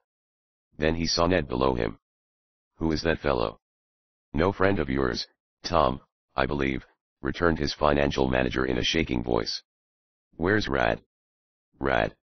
Tom shouted at the top of his voice. "Eyes calm, Massa Tom," rejoined the colored man. "Never mind coming here. Get a move on, and get to the switchboard. Turn the current out of the fence wires." "Yees, sir, I'll go Massa Tom," declared the old man. "Is he a spotter, Ned?" demanded the inventor. "He's no friend. I am going out by the gate. He's got something there that means harm, I believe." "Do you think he's killed, Tom?" "Only ought to be. Not enough current to kill him. But he's badly burned and well. I bet he won't care to fool around the works again." Ned dashed away to an entrance. A watchman came running, opened the small gate, and followed Ned into the open. Before they arrived at the vicinity of the accident, Rad had got to the switchboard. The electricity was shut out of the stockade wires. Ned uttered another shout. He saw the writhing body of the shocked man fall from the stockade. When he and the watchman got to the spot, the fellow lay upon his back, groaning and sobbing, but Ned saw at once that he was more frightened than hurt. "Well, you did it that time," exclaimed the young financial manager. "And I hope you got enough." You demons," gasped the man. "I'll have the law on you." "Sure you will," cackled the watchman. "You had every right in the world to try to cut those wires, of course, and get into the yard of the works." "Sure. The judge will believe you all right." Ned was, meanwhile, staring closely at the fallen man. Tom had come down from the locomotive and was close to the fence. "Who is he?" demanded the inventor. "Not O'Malley." Ned stepped to the fence and whispered. "It's the other fellow. The little chap with the Van Dyke. He's dressed like a tramp, but it's the same man." "Is he badly hurt?" demanded Tom. "His temper is, boss," said the watchman callously. "And say, I know this fellow. He works for the Blatz detective agency. I used to work for those folks myself. His name is Myrick, Joe Myrick." "Ned," said Tom sternly, "go to the office and call the police. I'll make him tell why he was here. And I'll make the Blatz people explain, too." "Hello. What's that?" Ned had seized the rope he had seen in Myrick's hand, and from a patch of weeds drew a 2-gallon oil can. "What you got there, Ned?" repeated the young inventor. "Whatever it is, I am going to be mighty easy with it. I think this scoundrel was trying to get it over the fence and into the way of the locomotive." "You can't hang anything on me," said Myrick, suddenly. "I was just climbing up to the top of the fence to get a squint at that contraption you built. You can't hang anything on me." "He's evidently feeling better," said Tom, scornfully. "Nugent, don't let him get away from you. Go call the police, Ned. And take care of that can until we can find out what's in it." Later, when the police had removed Joe Myrick and the mysterious can had been deposited in a tub of water in the open lot until its contents could be examined, Tom said to his chum, "I was just working up some speed on the locomotive. The speedometer indicated 55 when I saw that fellow sprawling up there on the fence. I would not have dared go much faster in any case." "Why, you weren't half trying, Tom," cried the delighted Ned. "She did slide around easy, didn't she? 55 on an almost circular track is a good showing. I am not so scared as I was, my boy. You think that on a straight track you might accomplish what you set out to do? It looks like it. At any rate, I shall risk a trial on the H and PA tracks. I'm going to take her west. Be ready on Monday, Ned, for I shall want you with me," declared Tom Swift. Chapter 16. Off for the West. Of course, as Tom supposed they would, the Blatz detective agency denied that Joe Myrick, their one-time operative, had been engaged through their bureau either to spy upon the Swift Construction Company or to injure Tom's invention of the electric locomotive. Nevertheless, 3 points were indisputable. Myrick had been caught spying, in his possession was a can of explosive which could be set off by concussion, and it was a fact that to Myrick had been first entrusted the matter of hunting for Andy O'Malley when Tom had put the search for the Westerner up to the Blatz people. "He played traitor both to you, Mr. Swift, and to our agency," declared Blatz to Tom. "I wash my hands of him. I hope the police send him away for life." "He'll go to prison all right," said Tom, confidently. But the main point is that one of your operatives fell down on a simple job. I wanted that Andy O'Malley traced. He's out of the way, now, of course. If you had put an honest man to work for me, O'Malley would be behind the bars himself. Some doubt of that, Mr. Swift, grumbled Blatz. What? Where's your evidence that this O'Malley was connected with the attempt to blow up your locomotive the first time? Mr. Newton's testimony would need corroboration. Never mind that, rejoined the young inventor, with a smile. I'd have him for highway robbery. I recognized him. He robbed me of a wallet. Guess we could put O'Malley away for a while on that charge. And by the time he got out again, my job for that Western Railroad would be completed. Humph. Nothing personal in your going after the fellow, then? Queried the head of the detective agency. No. But I frankly confess that I am afraid of O'Malley. He is undoubtedly in the employ of men who will pay him well if he wrecks my invention. But there really is no personal grudge between O'Malley and me. At least, I feel no particular enmity against the fellow. There was a pause. If you say so, we will give you a couple of good men as bodyguards on your trip west, suggested Blatz, licking his lips hungrily. As good men as Myrick? Retorted Tom, rather scornfully. No, thank you. Just make your bill out to the Swift Construction Company to date, and a check will be sent you the first of the month. I will take my own precautions hereafter.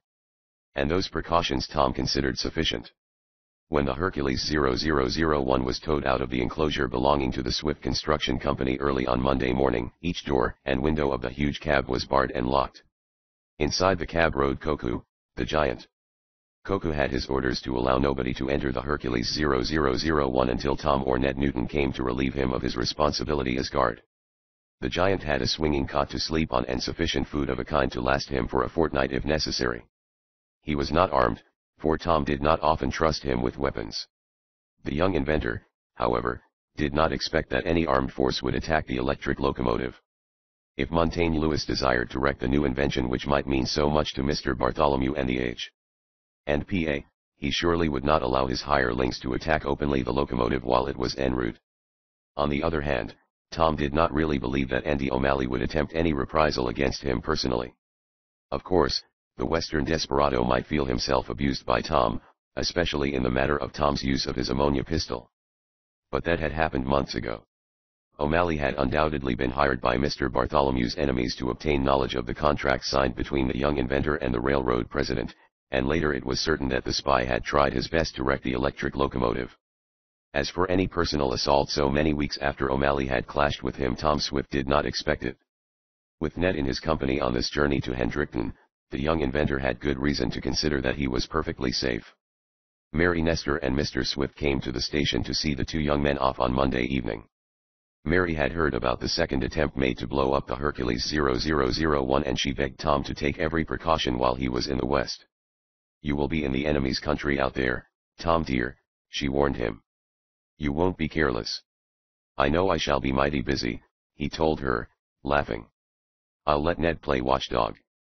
And you know, is a cautious soul, Mary. I've every confidence in Ned's faithfulness, the girl said, still with anxious tone. But those men who are trying to ruin Mr. Bartholomew's road will stop at nothing. I must hear from you frequently, Tom, or I shall worry myself ill. Don't lose your courage, Mary, rejoined the inventor, more gravely. I do not think they will attack me personally again. Remember that Koku is on the job, as well as Ned. And Mr. Damon declares he will follow us west very shortly, and again Tom chuckled. Even Mr. Damon may be a help to you, Tom, declared Mary, warmly. At least, he is completely devoted to you. So is Rad Sampson, said Tom, with a little grimace. I certainly had my hands full convincing him that father needed him here at home. At that, Rad is pretty warm over the fact that I sent Koku on with the locomotive. If anything should chance to happen to my invention, Eradicate Sampson is going to shout "I told you so," all over the shop. Mary dabbed her eyes a little with her handkerchief, and Tom patted her shoulder. Don't worry, Mary, he said more cheerfully. There won't a thing happen to me out there at Hendrickton. I'll keep the wires hot with telegrams. And I'll write to both you and father, and give you the full particulars of how we get along. You'll keep your eye on father, Mary, won't you? You may be sure of that, said the girl.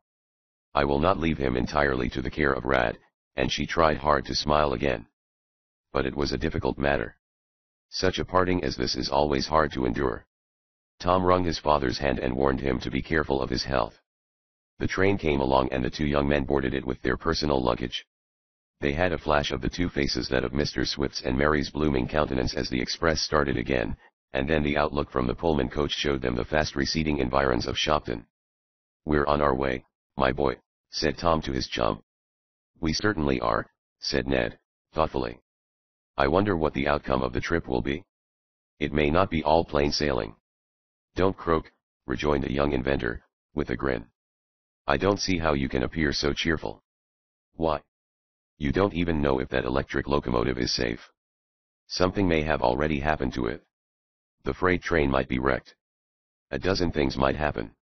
I am not crossing any bridges before I come to them," declared Tom. "Besides, I propose to keep in touch with the Hercules 301 in a certain way. Hello. Here it is." "Here what is?" demanded Ned. The Pullman conductor at that moment came in through the forward corridor. He had a telegram in his hand, and intoned loudly as he approached. "Mr. Swift. Mr. Thomas Swift. Telegram for Mr. Swift." "That is for me, conductor," said Tom briskly, offering his card. "All right, Mr. Swift. Just got it at Shopton. Operator said you had boarded my car. This is railroad business, you'll notice. Have you any reply, sir?" Tom ripped open the envelope and unfolded the telegram. He held it so that Ned could read, too. It was signed, N.G. Smith, conductor, number 48. "What's that?" exclaimed Ned, reading the message. "Locomotive and crazy man in it all right at Lingo," repeated Tom aloud, and chuckled. "No, conductor, there is no answer." "Good!" exclaimed Ned. "You arranged to get reports en route from the conductors handling the Hercules 301. "Surest thing you know," replied Tom. "And I guess, from the wording of this message, that the crew of 48 have already found out that Koku is not an ordinary guard." "He's a great boy," smiled Ned. "Glad he is on the job." Chapter 17. The Wreck of 48. The two chums sought their berths that night in high fettle. Even Ned sloughed off his mood of apprehension which he had worn on boarding the train at Shopton. For, true to the arrangement Tom had made with the railroad people, another reassuring telegram was brought to him before bedtime. The second conductor responsible for the management of the western-bound freight to which the Hercules 0001 was attached, sent back a brief statement of the safety of the electric locomotive. Naturally the two chums would have passed the freight and got well ahead of it before reaching Hendrickton. But Tom had business in Chicago, and they stayed over in that city for 24 hours. The freight train went around the city, of course. But the telegrams continued to reach Tom promptly, even at the hotel where he and Ned stopped in the city. Occasionally the trainman in charge of the freight mentioned Koku. His eccentric behavior doubtless somewhat puzzled the railroaders. "That's all right," chuckled Ned. "Let them think Koku is dangerous if they want to. That O'Malley person believed he was." "I'll say so," replied Tom. The way he ran when Koku started after him that time on the Waterfield Road seemed to prove that he didn't want to mix with Koku. If he or other spies learns that Koku is with the Hercules 301, it ought to warn them away from the locomotive. This was Ned's final speech before getting into his berth. He, as well as Tom, slept quite as calmly on this first night out of Chicago as they had before. They knew exactly where the electric locomotive was. It was on the same road as this train they were traveling in, and, although on a different track, it was not many miles ahead. In fact, if the two trains kept to schedule, the transcontinental passenger train would pass the freight in question about 5 o'clock in the morning. It lacked half an hour of that time when the Pullman train came suddenly to a jolting stop. Both Tom and Ned were awakened with the rest of the passengers in their coach. Heads were poked out between curtains all along the aisle and a chorus of more or less excited voices demanded, "What's the matter?" "Nothin's the matter with this train, genlemons and ladies," came in the porter's important voice. "Jest nothin' at all's happened. It's done happened up ahead of us, das all." "Well, what has happened ahead of us, George?" asked Ned. "Jest another train, boss, been splatterin' itself all over de right of way. We sort o' bane held up, das all," replied the porter. "That's good news for us," said Ned, preparing to climb back into his berth. But he halted where he was when he heard his chum ask. "What train left the track, George?" "A freight train, sah." "Yes, sah. Number 48. She jumped the rails, sideswiped the accommodation dat was holding us back, and has just done spread herself all over the right of way." "My goodness!"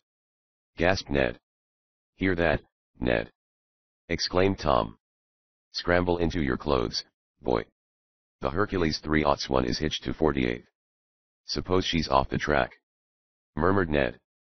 "It's lucky if she isn't smashed to matchwood," groaned Tom, and almost immediately left the Pullman coach on the run. Ned was not far behind him. When they reached the cinder path beside the freight train, it was just sunrise. Long arms of rosy light reached down the mountainside to linger on the tracks and what was strewed across them. A glance assured the two young fellows from the east that it was a bad smash indeed. Several of the rear boxcars were slung athwart the passenger tracks. The passenger train that had been ahead of the Pullman train on which Tom and Ned rode, had been badly beaten in all along its side. Scarcely a whole window was left on the inner side of the 5 cars. But those cars were not derailed. It was merely some of the freight cars that retarded the further progress of the transcontinental flyer. A derrick car must be brought up to lift away the debris before the fast train could move on. Tom and Ned walked forward along the length of the wreck. Suddenly the anxious young inventor seized Ned's arm. "Glory be!" he ejaculated. "It's topside up, anyway. The Hercules 301. gasped Ned. "That's what it is." Tom quickened his pace, and his financial manager followed close upon his heels. The forward end of 48 had not left the track, and the electric locomotive stood upright upon the rails, being near the head end of the train. "If this wreck was intentional, and aimed at your invention, Tom," whispered Ned Newton, "it did not result as the wreckers expected." Tom scouted the idea suggested by his chum.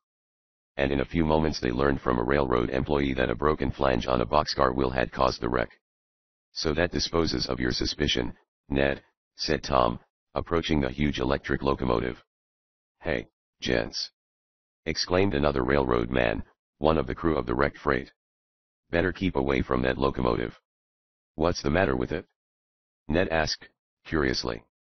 "Got some kind of an aborigine caged up in it. You put your hand on any part of it and he's likely to jump out and bite your hand off, or something. Believe me, he's some savage." Both Tom and Ned burst into laughter. The former went forward to the door of the cab and knocked in a peculiar way. It was a signal that the giant recognized instantly. "Master!" Coca cried from inside the cab. "Master! Him come in." "No, Coco," said Tom. "I'm not coming in." "Are you all right?" "Yes." "Coco all right?" "Him come out." "No, no," laughed Tom. "You are not at your journey's end yet, Coco. Keep on the job a while longer." "Sure. Coco stay here forever, if master say so." "Forever is a long word, Coco," said Tom, more seriously. "I'll tell you when to open the door. I'll be at the end of the journey to meet you. It all right if master say so." "But Coco no like to travel in box," grumbled the giant. Tom turned from the electric locomotive to see Ned staring across the tracks at a man who was talking to several of the train crew of the sideswiped accommodation train. That train was about to be moved on under its own power. None of the wreckage of the freight interfered with the progress of the accommodation. Tom stepped to Ned's side and touched his arm. "Who is he?"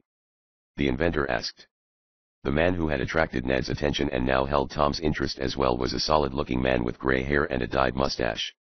He was chewing on a long and black cigar, and he spoke to the train hands with authority. "Well, why can't you find him?" he wanted to know in a hoarse and arrogant voice.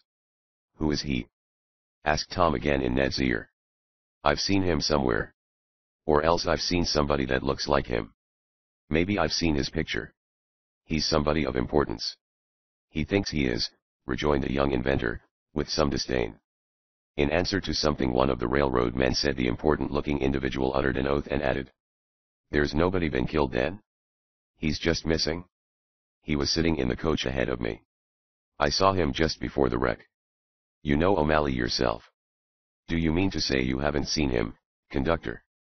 "I assure you he disappeared like smoke, sir," said the passenger conductor. "I haven't an idea what became of him." "Humph. If you see him, send him to me, and the solid man stepped heavily aboard the nearest coach and disappeared inside. Tom and Ned stared at each other with wondering gaze. O'Malley, the spy who had represented Montaigne Lewis and the Hendrickton and Western Railroad in the East. What do you know about that? Demanded Ned, wonderingly. Hold on, exclaimed Tom. He sprang across the rails after the conductor of the accommodation train that was just starting on. Let me ask you a question. Yes, sir, replied the conductor. Who was that man who just spoke to you? That man? Why, I thought everybody out this way knew Montaigne Lewis. That is his name, sir, and a big man he is. Yes, sir, and the conductor, giving the watching engineer of his train the highball, caught the handrail of the car and swung himself aboard as the train started. Chapter 18. On the Hendrickton and Palos. The Transcontinental was delayed 3 hours by the strewn wreckage of the rear of number 48. When she went on, the two young fellows from Shopton gazed anxiously at the Hercules 0001, which stood between two gondolas in the forward end of the freight train. Just by luck nothing happened to it, muttered Ned. Just luck, agreed Tom Swift. It was a shock to me to learn that Andy O'Malley was right there on the spot when the accident happened. And his employer, too, added Ned. For we must admit that Mr. Montaigne Lewis is the man who sicked O'Malley onto you. True. And they were both in the accommodation that was sideswiped by the derailed cars of number 48. That, likewise, is a fact, said Tom, nodding quickly.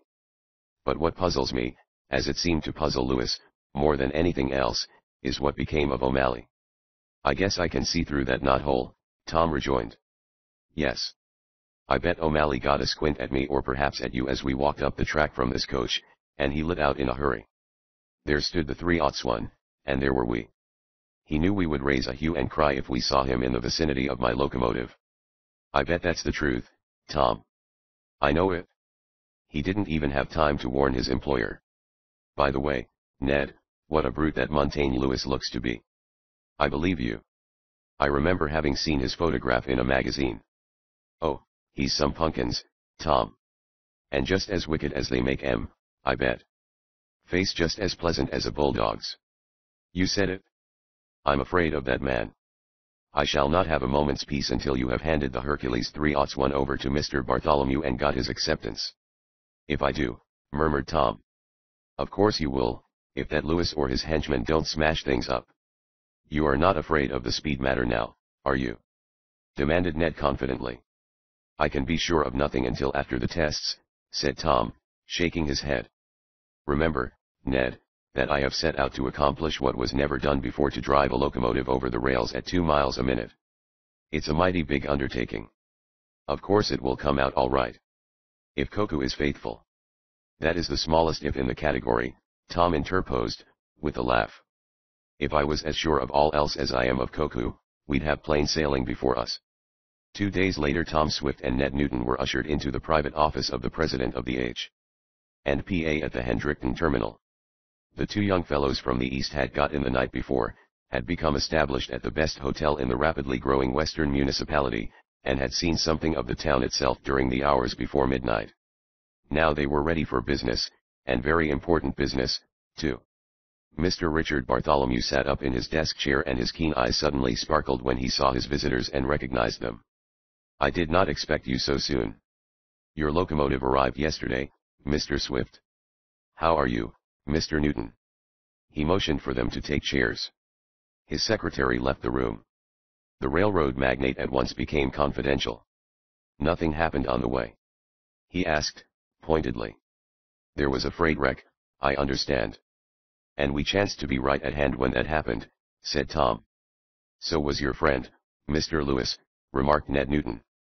You don't mean to say that Montaigne Lewis was there? And Andy O'Malley, put in Tom. Then he detailed the incident, as far as he and Ned knew the details, to Mr. Bartholomew, who listened with close attention. Well, it might merely have been a coincidence, murmured the railroad president. But, of course, we can't be sure. Anyhow, it is just as well if your servant, Mr. Swift, keeps close watch still upon that locomotive.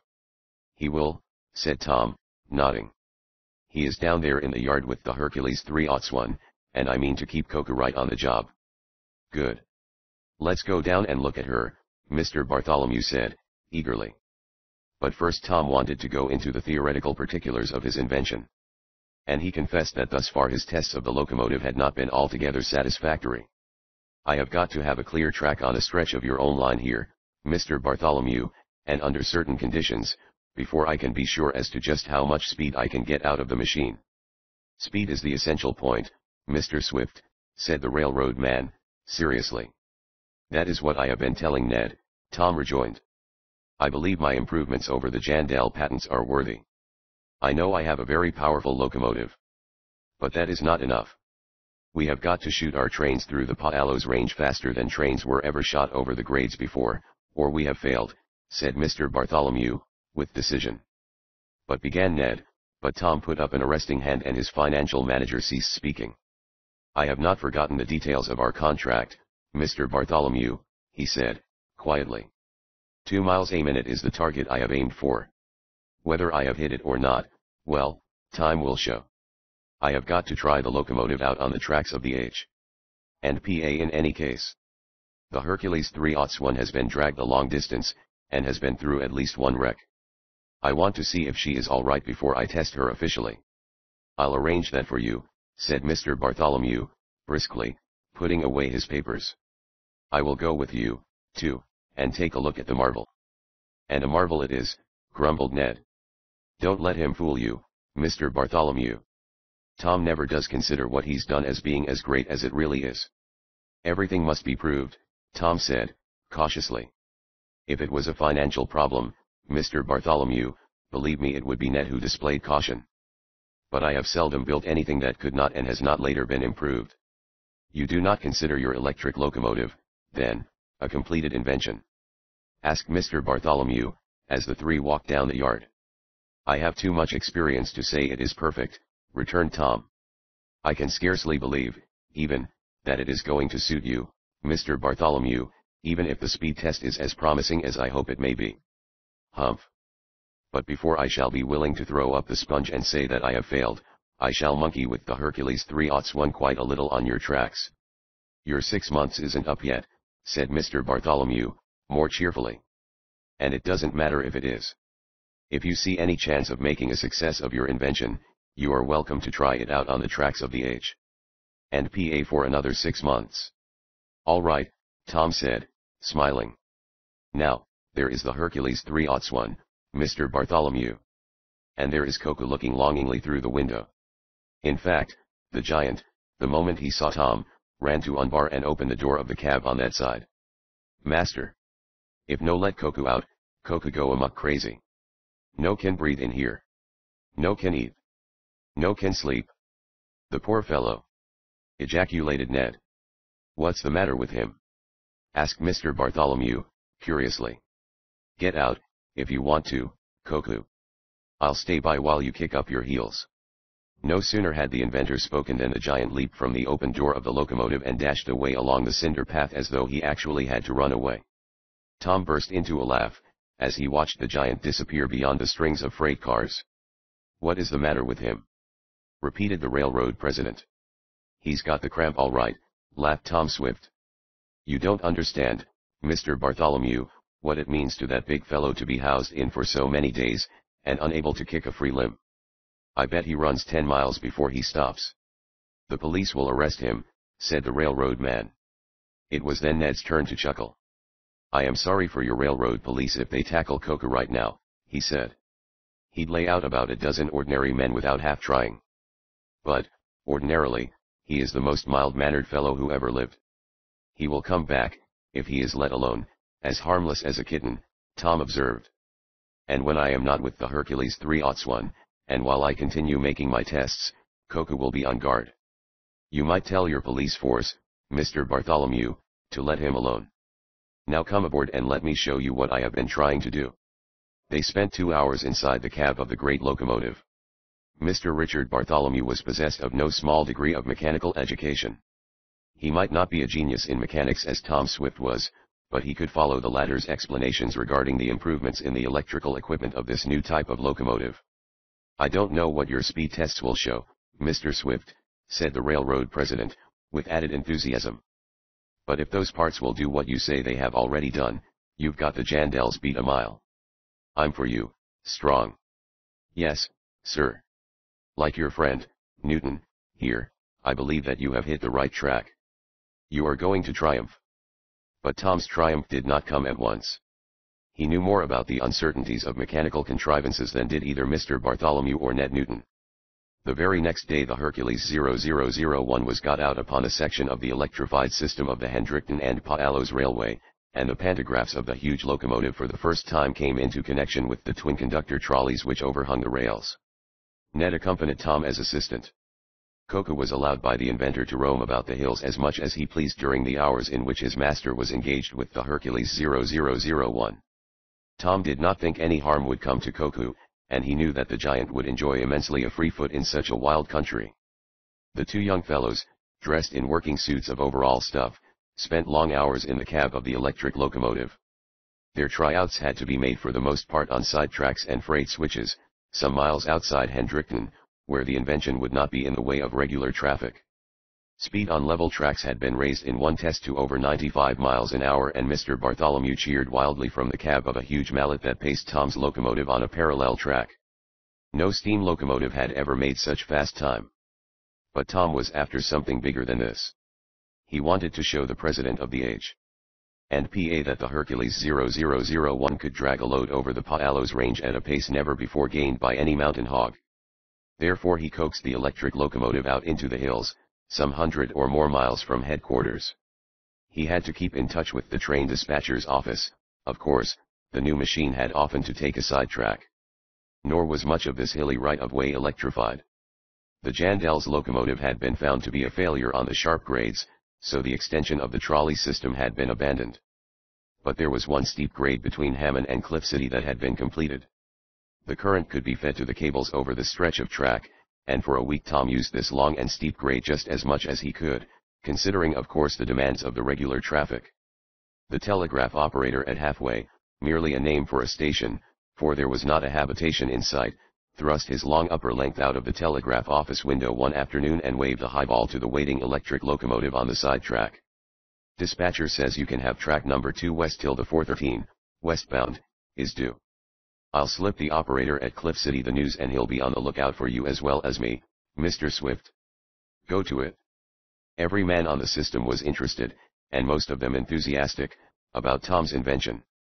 The latter knew that he could depend upon this operator and his mate to watch out for the western-bound flyer that would begin its climb of the grade at Hammond less than half an hour hence.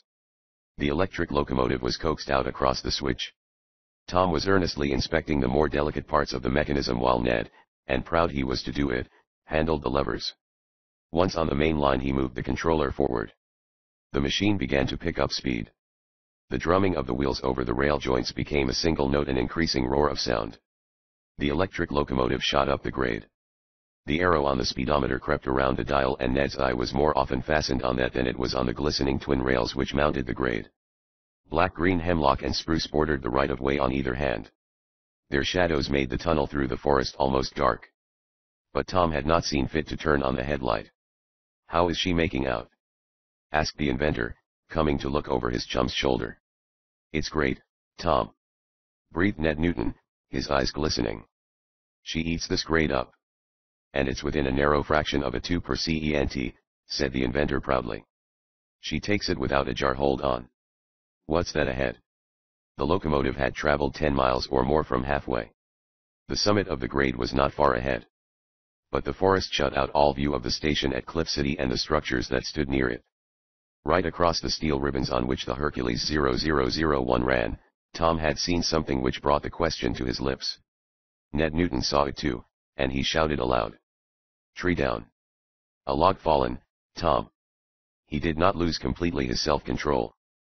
But he grabbed the levers with less care than he should. He tried to yank 2 of them at once, and, in doing so, he fouled the brakes. He had shut off connection with the current. But the brake control was jammed. The locomotive quickly came to a halt. Then, before Tom could get to the open door, the wheels began spinning in reverse and the great Hercules 0001 began the descent of the steep grade, utterly unmanageable. Chapter 19. Peril, the Mother of Invention. Tom Swift's first thought was one of thankfulness. Thankfulness that he did not have a drag of 50 or 60 steel gondolas or the like to add their weight to the down pull. The locomotive's own weight of approximately 270 tons was enough. For when the inventor pushed Ned aside and tried to handle the controllers properly, he found them unmanageable. There was not a chance of freeing them and getting power on the brakes. The Hercules 0001 was backing down the mountainside with a speed that was momentarily increasing, and without a chance of retarding it. The young inventor at that moment of peril, knew no more what to do to avert disaster than Ned Newton himself. It flashed across his mind, however, that others beside themselves were in peril because of this accident. The fast express from the east that should pass halfway at 4:13, might already be climbing the hill from Hammond. Hammond, at the foot of the grade, was 25 miles away. Nor was the track straight. If the operator at halfway did not see the runaway locomotive and telephone the danger to the foot of the grade, when the Hercules 0001 came tearing down the track it might ram something in the Hammond yard, if it did not actually collide with the approaching westbound express. Such an emergency as this is likely either to numb the brains of those entangled in the peril or excite them to increased activity. Ned Newton was apparently stunned by the catastrophe. Tom's brain never worked more clearly. He seized the siren lever and set it at full, so that the blast called up continuous echoes in the forest as the locomotive plunged down the incline. He ran to the door again, on the side where halfway station lay, and hung out to signal the operator who had so recently given him right of way on this stretch of mountain road. "We're going to smash. We're going to smash," groaned Ned Newton. Tom read these words on his chum's lips, rather than heard them, for the roar of the descending locomotive drowned every other sound. Tom waved an encouraging hand, but did not reply audibly. Meanwhile his brain was working as fast as ever it had. He had instantly comprehended all the danger of the situation. But in addition he appreciated the fact that such an accident as this might happen at any time to this or any other locomotive he might build. Automatic brakes were all right. If there had been a good drag of cars behind the Hercules 0001, on which the compressed air brakes might have been set, the present manifest peril might have been obliterated. The brakes on the cars would have stopped the whole train. But to halt this huge monster when alone, on the grade, was another matter. Once the locomotive brake lever was jammed, as in this case, there was no help for the huge machine. It had to ride to the foot of the grade if it did not chance to hit something on the way. And with this realization of both the imminent peril and the need of averting it, to Tom's active brain came the germ of an idea that he determined to put into force, if he lived through this accident, on each and every electric locomotive that he might in the future build.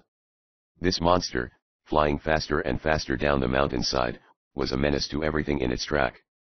There might be almost anything in the way of rolling stock on the section between Halfway and Hammond at the foot of the grade. If this thunderbolt of wood and steel collided with any other train, with the force and weight gathered by its plunge down the mountain, it would drive through such obstruction like a projectile from Tom's own big cannon. Tom realized this fact. He knew that whatever object the Hercules 0001 might strike, that object would be shattered and scattered all about the right-of-way. What might happen to the runaway was another matter. But the inventor believed that the electric locomotive would be less injured than anything with which it came into collision. At any rate, thought of the peril to himself and his invention had secondary consideration in Tom Swift's mind. It was what the monster which he could not control might do to other rolling stock of the age. And that rasped the young fellow's mind. The grade above Halfway had few curves. Tom soon caught the first glimpse of the station. Would the operator hear the roar of the descending runaway and understand what had happened? He leaned far out from the open doorway and waved his cap madly. He began to shout a warning, although he saw not a soul about the station and knew very well that his voice was completely drowned by the voice of the siren and the drumming of the great wheels. Suddenly the tousled head of the operator popped out of his window. He saw the coming locomotive, the drivers smoking. To be a good railroad man one has to have his wits about him. To be a good operator at a backwoods station one has to have two sets of wits, one set to tell what to do in an emergency, the other to listen and apprehend the voice of the sounder. This Halfway man was good. He knew better than to try the telegraph instrument. He grabbed the telephone receiver and jiggled the hook up and down on the standard while the Hercules 0001 roared past the station. It did not need Tom's frantically waving cap to warn him what had happened. And he remembered clearly the fact of the expected westbound flyer. "Hammond? Get me. This is Halfway. That turned electric hog has sprung something and is coming down, lickety split." "Yes. Clear your yard. Where's number 28? Good. Side her, or she'll be ditched. Get me. The voice at the other end of the wire exploded into indignant vituperation. Then silence. The halfway operator had done his best, his all. He ran out upon the platform. The electric locomotive had disappeared behind the woods, but the roar of its wheels and the shrill voice of its siren echoed back along the line. The sound faded into insignificance. The operator went back into his hut and stayed close by the telephone instrument for the next 10 minutes to learn the worst. If the operator's nerves were tense, what about those of Tom Swift and his chum? Ned staggered to the door and clung to Tom's arm. He shrilled into the latter's ear. Shall we jump? I don't see any soft spots, returned Tom, grimly. There aren't any life nets along this line. Ned Newton was frightened, and with good reason. But if his chum was equally terrified, he did not show it. He continued to lean from the open door to peer down the grade as the Hercules 0001 drove on. Around curve after curve they flew. It entered Ned's tortured mind that if his chum had wanted speed, he was getting it now. He realized that 2 miles a minute was a mere bagatelle to the pace now accomplished by the runaway locomotive. Chapter XX. The result. As Ned Newton, fumbling at the controls when he saw the fallen tree across the tracks, had jammed the brakes, the station master at Hammond, at the bottom of this long grade on the Hendrickton and Palos, had stepped out to the blackboard in the barn-like waiting room and scrawled with a bit of chalk. No 28 westbound to 338 is 15 am late. The fact, thus given to the general public or to such of it as might be interested, averted what would have been a terrible catastrophe. The fast express was late. When the babbling voice of the halfway operator over the telephone warned Hammond of the coming of the runaway electric locomotive, there was time to shift switches at the head of the yard so that, when number 28 came roaring in, she was shunted onto a far track and flagged for a stop before she hit the bumper. 30 seconds later, from the west, the Hercules 0001 roared down the grade and shot into the cleared west track in a halo of smoke and dust. Speed. No runaway had ever traveled faster and kept the rails. The story of the incident was embalmed in railroad history, and no history is so full of vivid incident as that of the rail. When the first relay of excited railroad men reached the electric locomotive after it had stopped on the long level, even Ned Newton had pulled himself together and could look out upon the world with some measure of calmness. Tom Swift was making certain notes and drafting a curious little diagram upon a page of his notebook. "What happened to you, Mr. Swift?" was the demand of the first arrival. "Oh, my foot slipped," said the young inventor, and they got nothing more out of him than that. But to Ned, after the crowd had gone, the inventor said, "Ned, my boy, they used to say that necessity was the mother of invention. Therefore a loaf of bread was considered the maternal parent of the locomotive. I've got one that will beat that." "Will you?" gasped Ned. "How can you? I haven't got my breath back yet." "It is peril that is the mother of invention," Tom went on, still jotting down his notes. "Believe me. That jolt gave me a new idea, an important idea. Suppose that operator at halfway had been out back somewhere, and had not seen or heard us flash by." "Well, suppose he had. What's the answer?" sighed Ned. "Like enough we would have rammed something down here. And I hardly understand even now why we didn't do just that," muttered his chum, with a shake of his head. "Wake up, Ned." "It's all over," laughed Tom. "While it was happening I admit I was guessing just as hard as you were about the finish. But your recovery is better," grumbled his friend. "I'm scared yet. And it might happen again." "No, not ever," exclaimed Ned. "I shall never touch those controllers again. I'll drive your airscoot, or your fastest automobile, or anything like that. But me and this electric locomotive have parted company for good." "Yes, sir. All right. It wasn't your fault. It might happen to any motor engineer. And the very fact that it can happen has given me my idea. I tell you that danger is the mother of invention. As far as I am concerned, it can be father and grandparents into the bargain," Ned declared, with a smile. "Wake up!" cried his friend again. "I have got a dandy idea. I wouldn't have missed that trip for anything." "You are crazy," interrupted Ned. "Suppose we had bumped something." "But we didn't bump anything, except my brain tank. An idea bumped it, I tell you.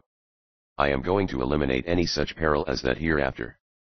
You mean you are going to make it impossible for this locomotive ever to slide down such a hill again if the brakes won't work?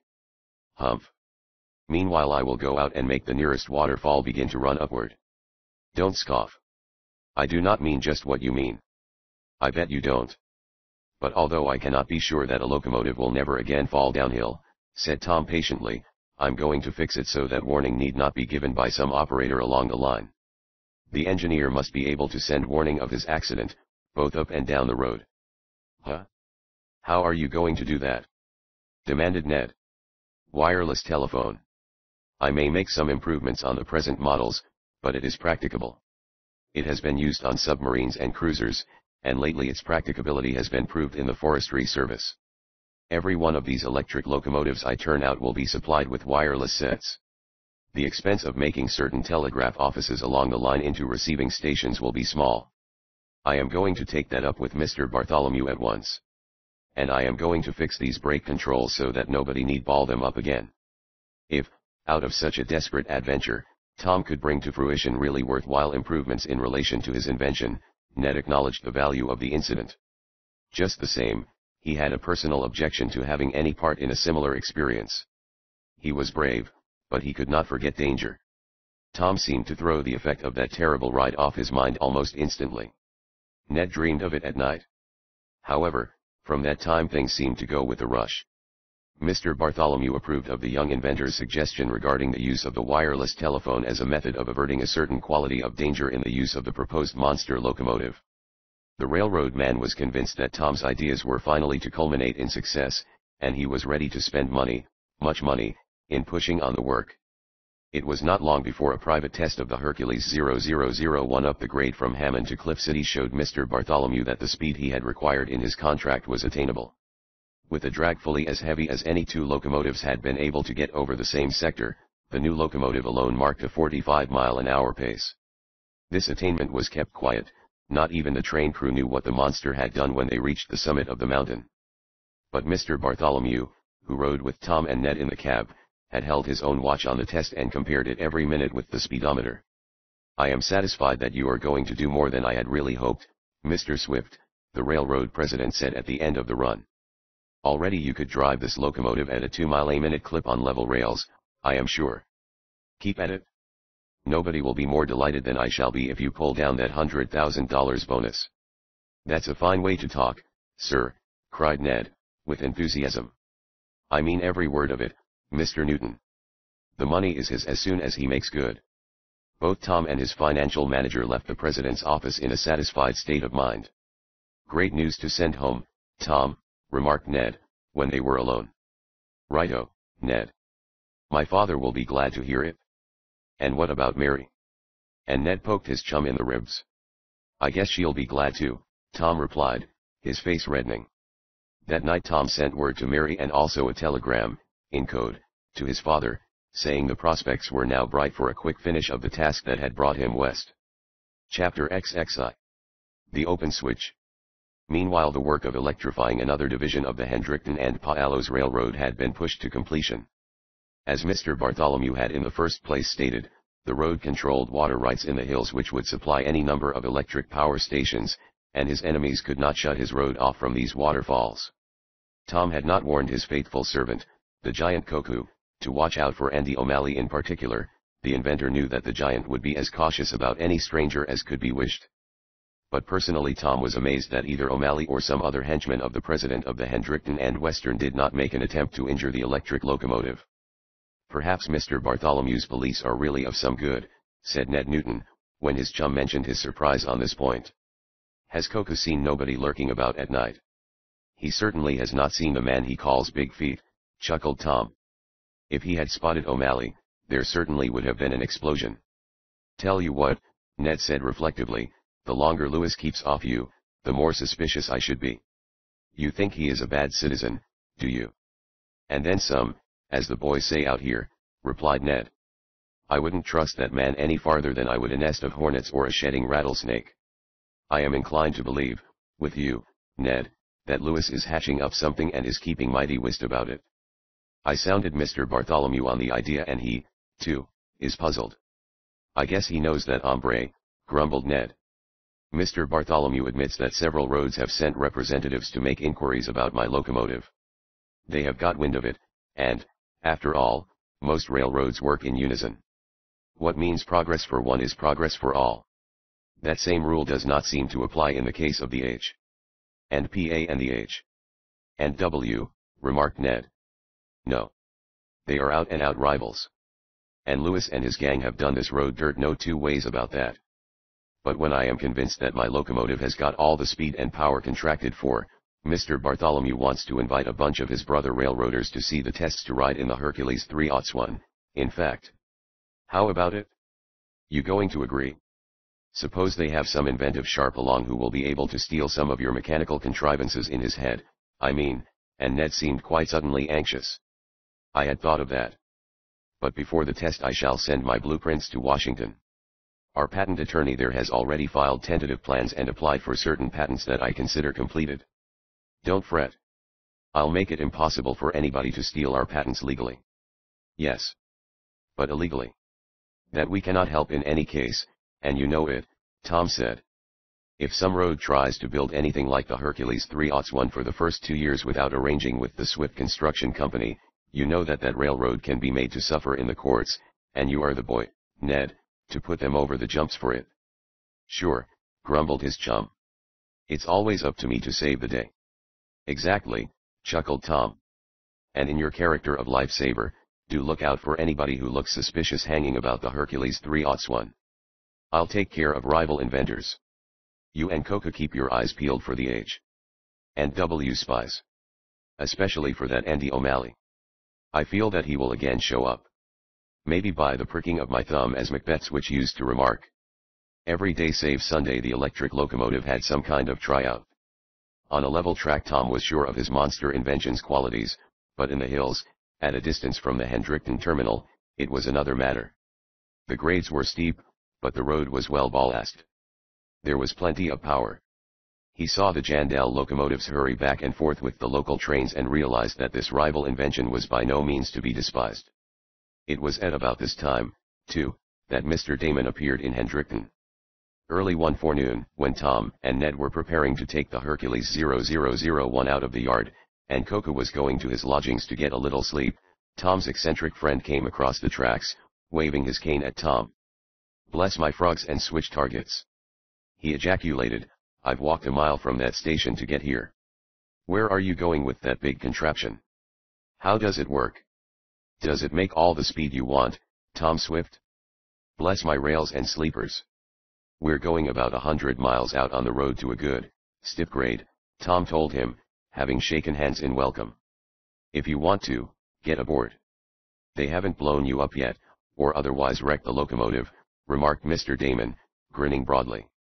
I'll have to write right back to your father and to a certain young lady who shows a remarkable interest in your welfare that you are all right.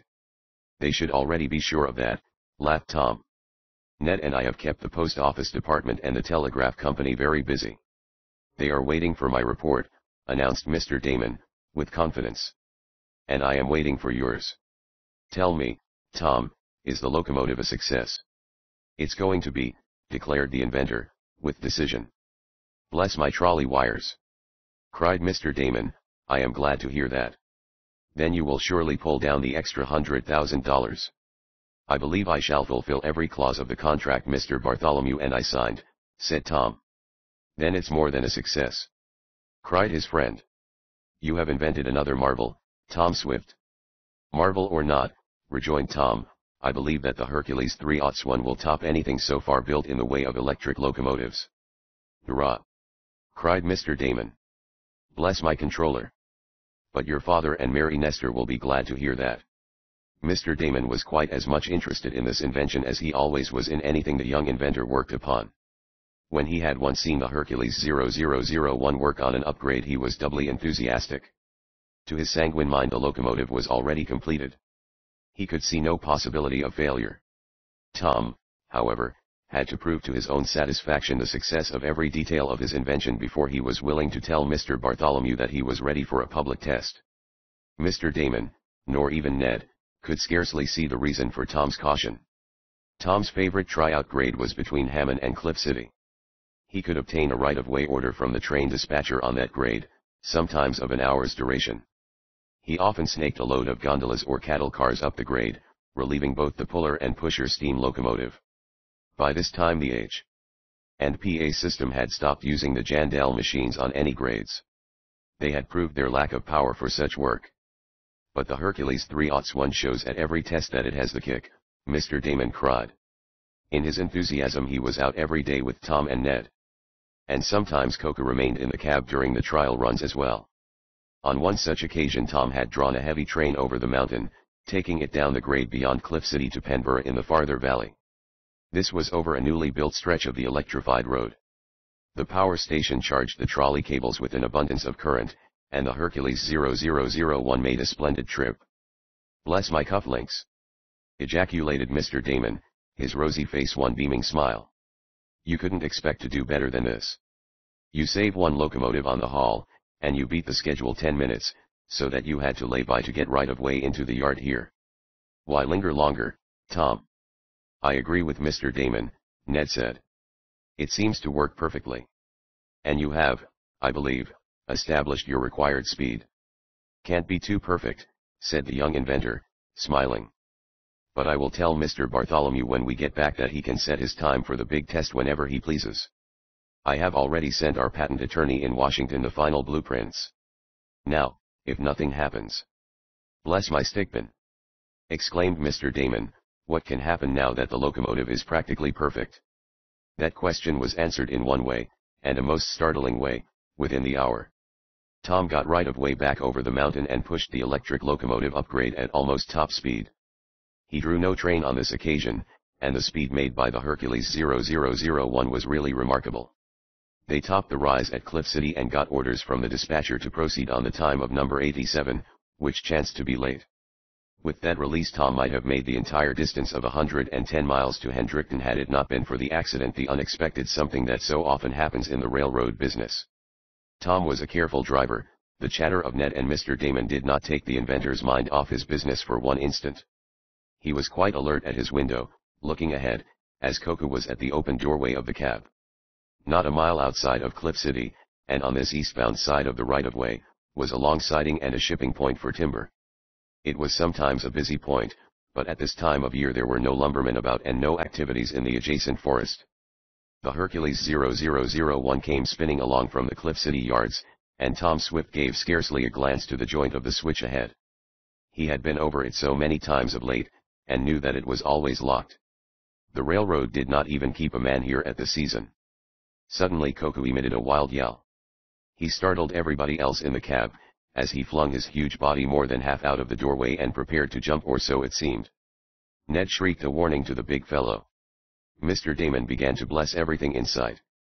But it was Tom, quite as excited as his friends, who understood what Coco shouted. "Big feet! Big feet! I see big feet, master." The next moment he threw himself from the rapidly moving locomotive. He might have been killed easily enough. But fortunately he landed feet first in the drift beside the rails, and remained upright as he slid down into the ditch. Tom, glancing ahead again, saw the flash of a man in a checked mackinaw running up through the open wood and away from the right-of-way. He could not be sure of Andy O'Malley's figure at that distance, but he could be pretty confident of Coco's identification. And then, with a shock that gripped and almost paralyzed his mind, Tom saw again the switch ahead of the pilot of the Hercules 0001. The switch was open, and at the speed the electric locomotive had attained, if she did not jump the rails, it seemed scarcely possible that she could be stopped before hitting the bumper at the end of the siding. Chapter XXII. A desperate chase. These moments were fraught with peril, and not alone peril to the huge machine that Tom Swift had built, but peril to those who remained in the cab of the electric locomotive, as her forward truck struck the open switch. There was a mighty jerk that brought a shout from Ned Newton's lips and a grunt from Mr. Damon. Tom clung to his swivel seat, staring ahead. The pilot of the electric locomotive shot over on the siding, the forward trucks followed, then the great drivers. The whole locomotive swerved into the siding, but for several breathless seconds Tom was not at all sure that the monster would not jump the rails and head into the ditch. Meanwhile his gaze measured the speed of that flying figure in the mackinaw as it scuttled up the slope through the open grove of hardwood and pine. He could not at first see Coco, but he knew the giant was headed for the fugitive, whether the latter proved to be Andy O'Malley or not. Tom's gaze flashed to what lay ahead of the electric locomotive. As it seemed to joggle back into balance, gain its uprightness, as it were, the inventor saw the great, log-braced bumper between the two rails at the end of the siding. With what force would the locomotive hit that obstruction? Until the trailers were over the switch, Tom dared not give her the brakes. To lock the brake shoes upon the wheels might easily throw the locomotive off the rails. But the instant he felt the tail of the long locomotive swerve off the switch, he jabbed the compressed air lever, and the wild shriek of the brake shoes answered to his effort. Then the bumper was but a few yards ahead. The electric locomotive was bound to collide with it.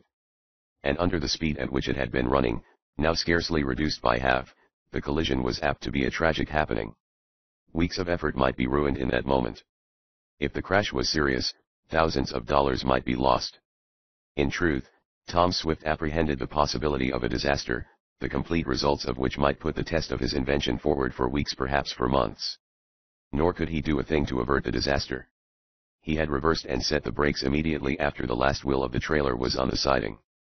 Nothing more could he do as the great electric locomotive bore down upon the solid timber at the far end of this short track.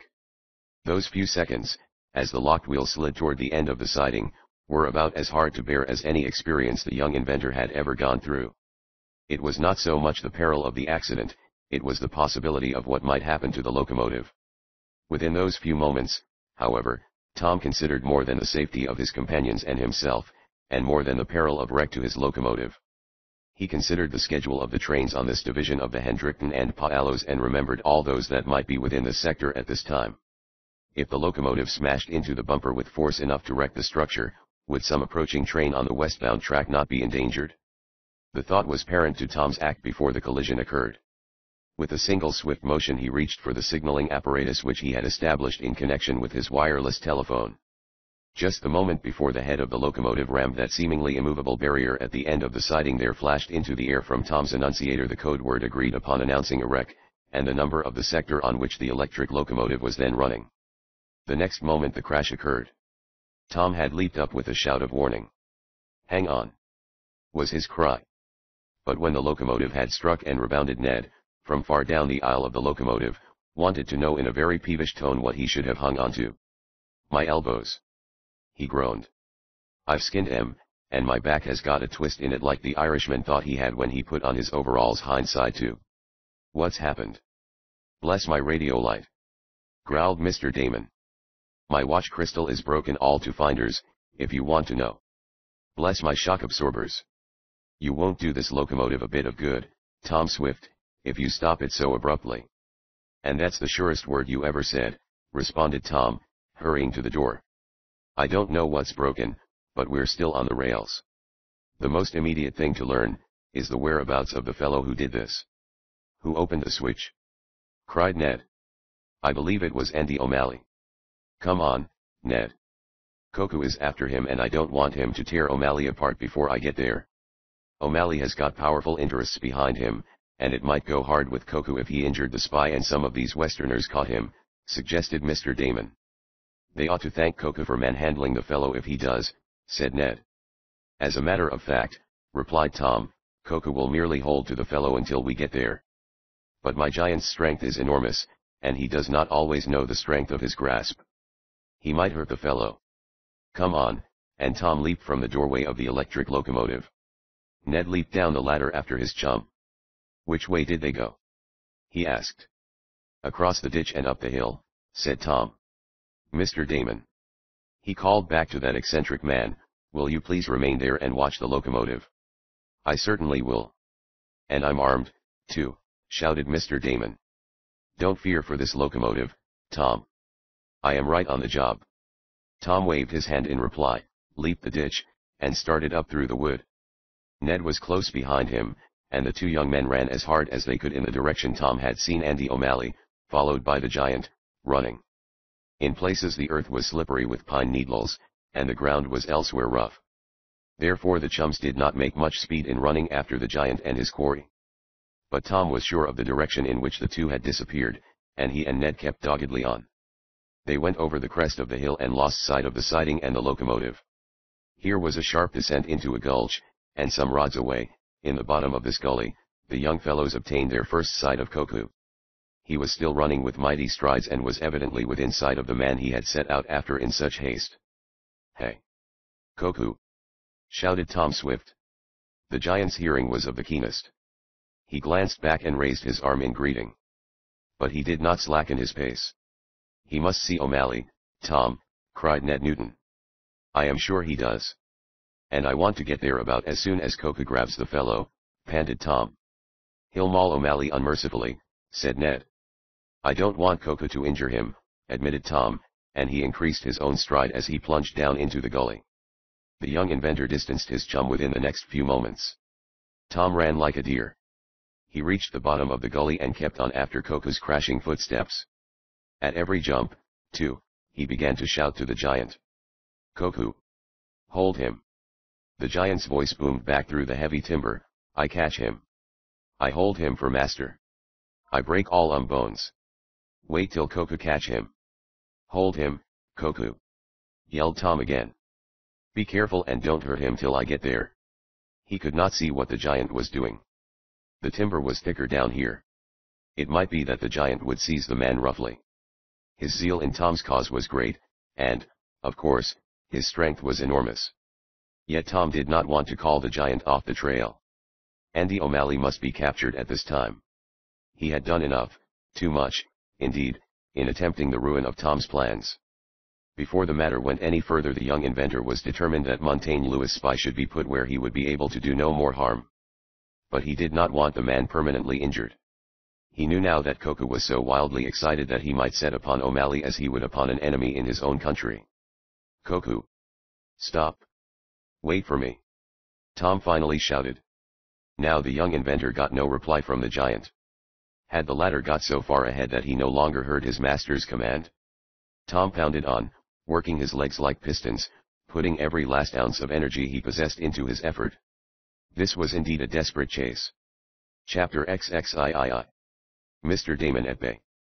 Mr. Wakefield Damon was a very odd and erratic gentleman, but he did not lack courage. He was much more disturbed by the possible injury to Tom Swift's invention by this collision with the bumper at the end of the timber siding than he had been by his own danger at the time of the accident.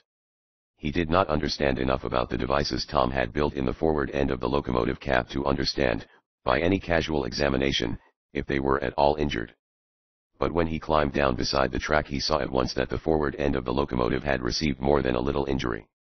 The pilot, or cowcatcher, looked more like an iron cobweb than it did like anything else. The wheels of the forward trucks had not left the track, but the impact of the heavy locomotive with the bumper had been so great that the latter was torn from its foundations. A little more and the electric locomotive would have shot off the end of the rails into the ditch. While Mr. Damon was examining the front of the locomotive and Tom and Ned remained absent, he suddenly observed a group of men hurrying out of the forest on the other side of the H&P right-of-way. They were not railroad men, at least.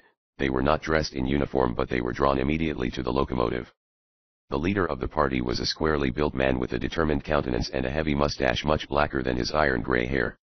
He was a bullying-looking man, and he strode around the rear of the locomotive and came forward just as though he was confident of boarding the machine by right.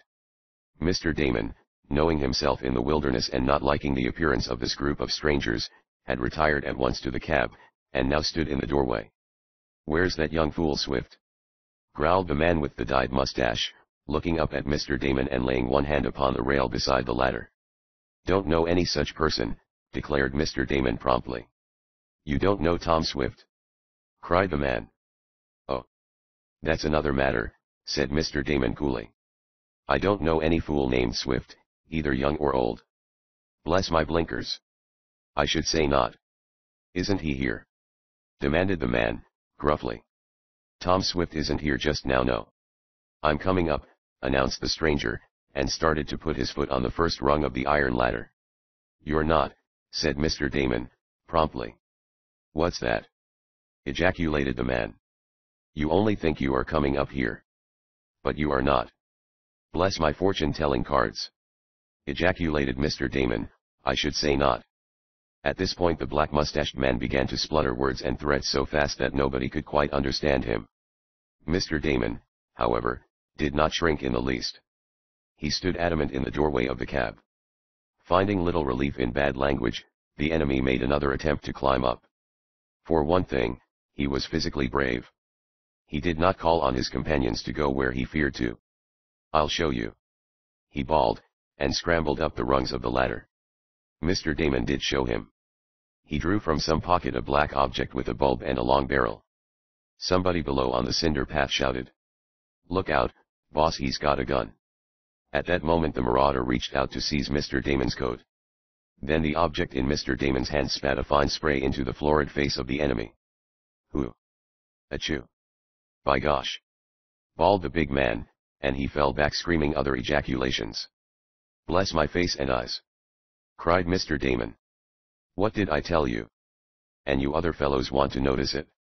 Tom Swift isn't here just at this precise moment, but he is guarding his locomotive just the same. He invented this ammonia pistol, and I should say it was effectual. Do you?" The eccentric man was shrewd enough now to keep behind the jamb of the cab door. For some of these fellows, he realized, might be armed with more deadly weapons than his own. "Hey, Mr. Lewis!" cried one big fellow, "do you want we should get that fellow for you?" "I want to know how badly that blamed thing is smashed," replied the big man with the dyed mustache savagely. "Where's O'Malley?" "O'Malley's lit out, boss, like I told you. That giant and them other fellows is after him. Break into that cab." "Oh, my eyes. I'll kill that old fool. Break away in there, what's that?" In pain as he was, his other senses were alert. He was first to hear the screeching whistle of the oncoming freight. "Think they got wind of this so quick?" demanded Montaigne Lewis, for it was he. "Are they sending help from Cliff City?" "It's a regular freight," returned one of his men. "She's comme was in," added another. "Right down the eastbound track. If the crew see us." "Wait!" commanded Lewis. "Isn't that switch open?" "You bet it is, boss." "Let it be, then," cried the chief plotter. "Let 'em run into it. That freight will smash up this electric locomotive more completely than we could possibly do it. Stand away, men, and let her go." A sharp curve in the right-of-way hid the siding, as well as the open switch into it, from the gaze of the engineer who held the throttle of the coming freight. His locomotive drew a string of empties, eastbound, and having had a heavy pull of it coming up the grade to Cliff City, as soon as he had got the high ball from the yardmaster there, he had let her out, and was now coming to the head of the downgrade to Hammond at high speed. As it chanced, the wireless receiving station of Tom's new telephone system was not yet completed at Cliff City. The news of the wreck of the Hercules 0001 and her position had not been relayed to the master of the Cliff City yards. That employee of the H&PA had taken a chance in letting the string of empties through his block. He knew the electric locomotive was somewhere ahead, but he thought it would be making its usual time and would have already passed halfway. But the situation was serious. The freight was coming along at top speed and the switch into the siding was still open. Montaigne Lewis and his crew of ruffians might well stand back and let what seemed sure to happen. The driving freight must do more harm to Tom Swift's invention than they could have hoped to do with the sledges and bars they had brought with them to the spot. Mr. Wakefield Damon had shown his courage already. He would have been glad to do more to save Tom's locomotive from further injury, but he did not realize what was threatening. He did not hear the shriek of the freight engine's whistle. Chapter XXIV. Putting the enemy to flight. The pilot and headlight of the freight locomotive came around a turn and the freight thundered on toward the switch. Seeing the group of men standing by the stalled electric locomotive, and the locomotive itself in the clear of the siding, the driver of the freight did not suppose the switch was open. Nobody who was not a criminal would have stood by idly in such an emergency and let the freight run into an open switch. Therefore, for the first minute, the coming engineer did not observe his danger. Lewis and his gang stared at the head of the freight and did nothing. They had moved hastily back from the siding so as to be clear of the wreckage. Mr. Damon was in the front of the cab of Hercules 0001 and had no idea of the approaching menace. But of a sudden a loud shout echoed through the wood. Tom Swift came over the ridge and started toward his invention at top speed. From that height he saw the freight train coming, he observed the men standing at the siding, and he recognized Montaigne Lewis, roughly as the railroad magnate was dressed. Instantly Tom realized what was about to happen, what would surely occur, and he saw what must be done if the utter wreck of his locomotive was to be averted. Yelling at the top of his voice, he leaped down the slope. "That's Swift!" shouted Lewis. "Stop him! but the men he had hired to do his wicked work fell back instead of trying to halt the young inventor. It was not Tom's appearance that made them quail. Over the ridge there appeared a second figure, and a more fearful or threatening apparition none of them had ever before seen. Coco came running with the limp body of Andy O'Malley slung over his shoulder like a bag of meal. The fellows knew it was Andy from his dress. The giant came down the slope after Tom as though he wore the 7-league boots. The fellows Lewis had hired to wreck the electric locomotive shrank back from before both Tom and the giant. "Get him!" yelled the half-blinded Lewis again. "Get your grandmother!" bawled one of the men suddenly. "Good night." He turned tail and ran, disappearing almost instantly into the thicker woods. And his mates, after a moment of wavering, sped after him. Lewis was left alone, quite helpless because of the ammonia fumes. As a matter of fact, not all of O'Malley's predicament was due to Coco. The rascal, exhausted by his run and half-blind through fright and rage, had stumbled, fallen, and struck his head on a root, which rendered him unconscious. This, of course, Lewis and his ruffians did not know. All the men of the railroad president's gang saw was the gigantic Coco coming along in great strides, bearing the unconscious O'Malley, who was a burly fellow, as though he were a featherweight. No wonder they fled from such a monster. Tom had reached the switch, and he was several seconds ahead of the freight locomotive. The engineer saw the open switch then, but he was too late to stop his train. Going into reverse, however, helped some.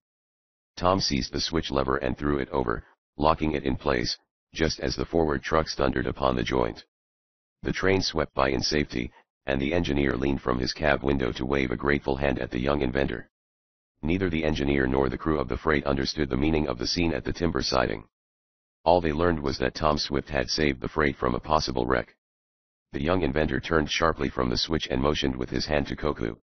"Throw that fellow into the cab, Coco," he commanded. The giant did as he was told, just as Ned Newton came panting to the spot. "Did they do any harm, Tom?" he cried. Then he saw Montaigne Lewis standing by, and he seized his chum's arm. "Do you see what I see, Tom?" he demanded, earnestly.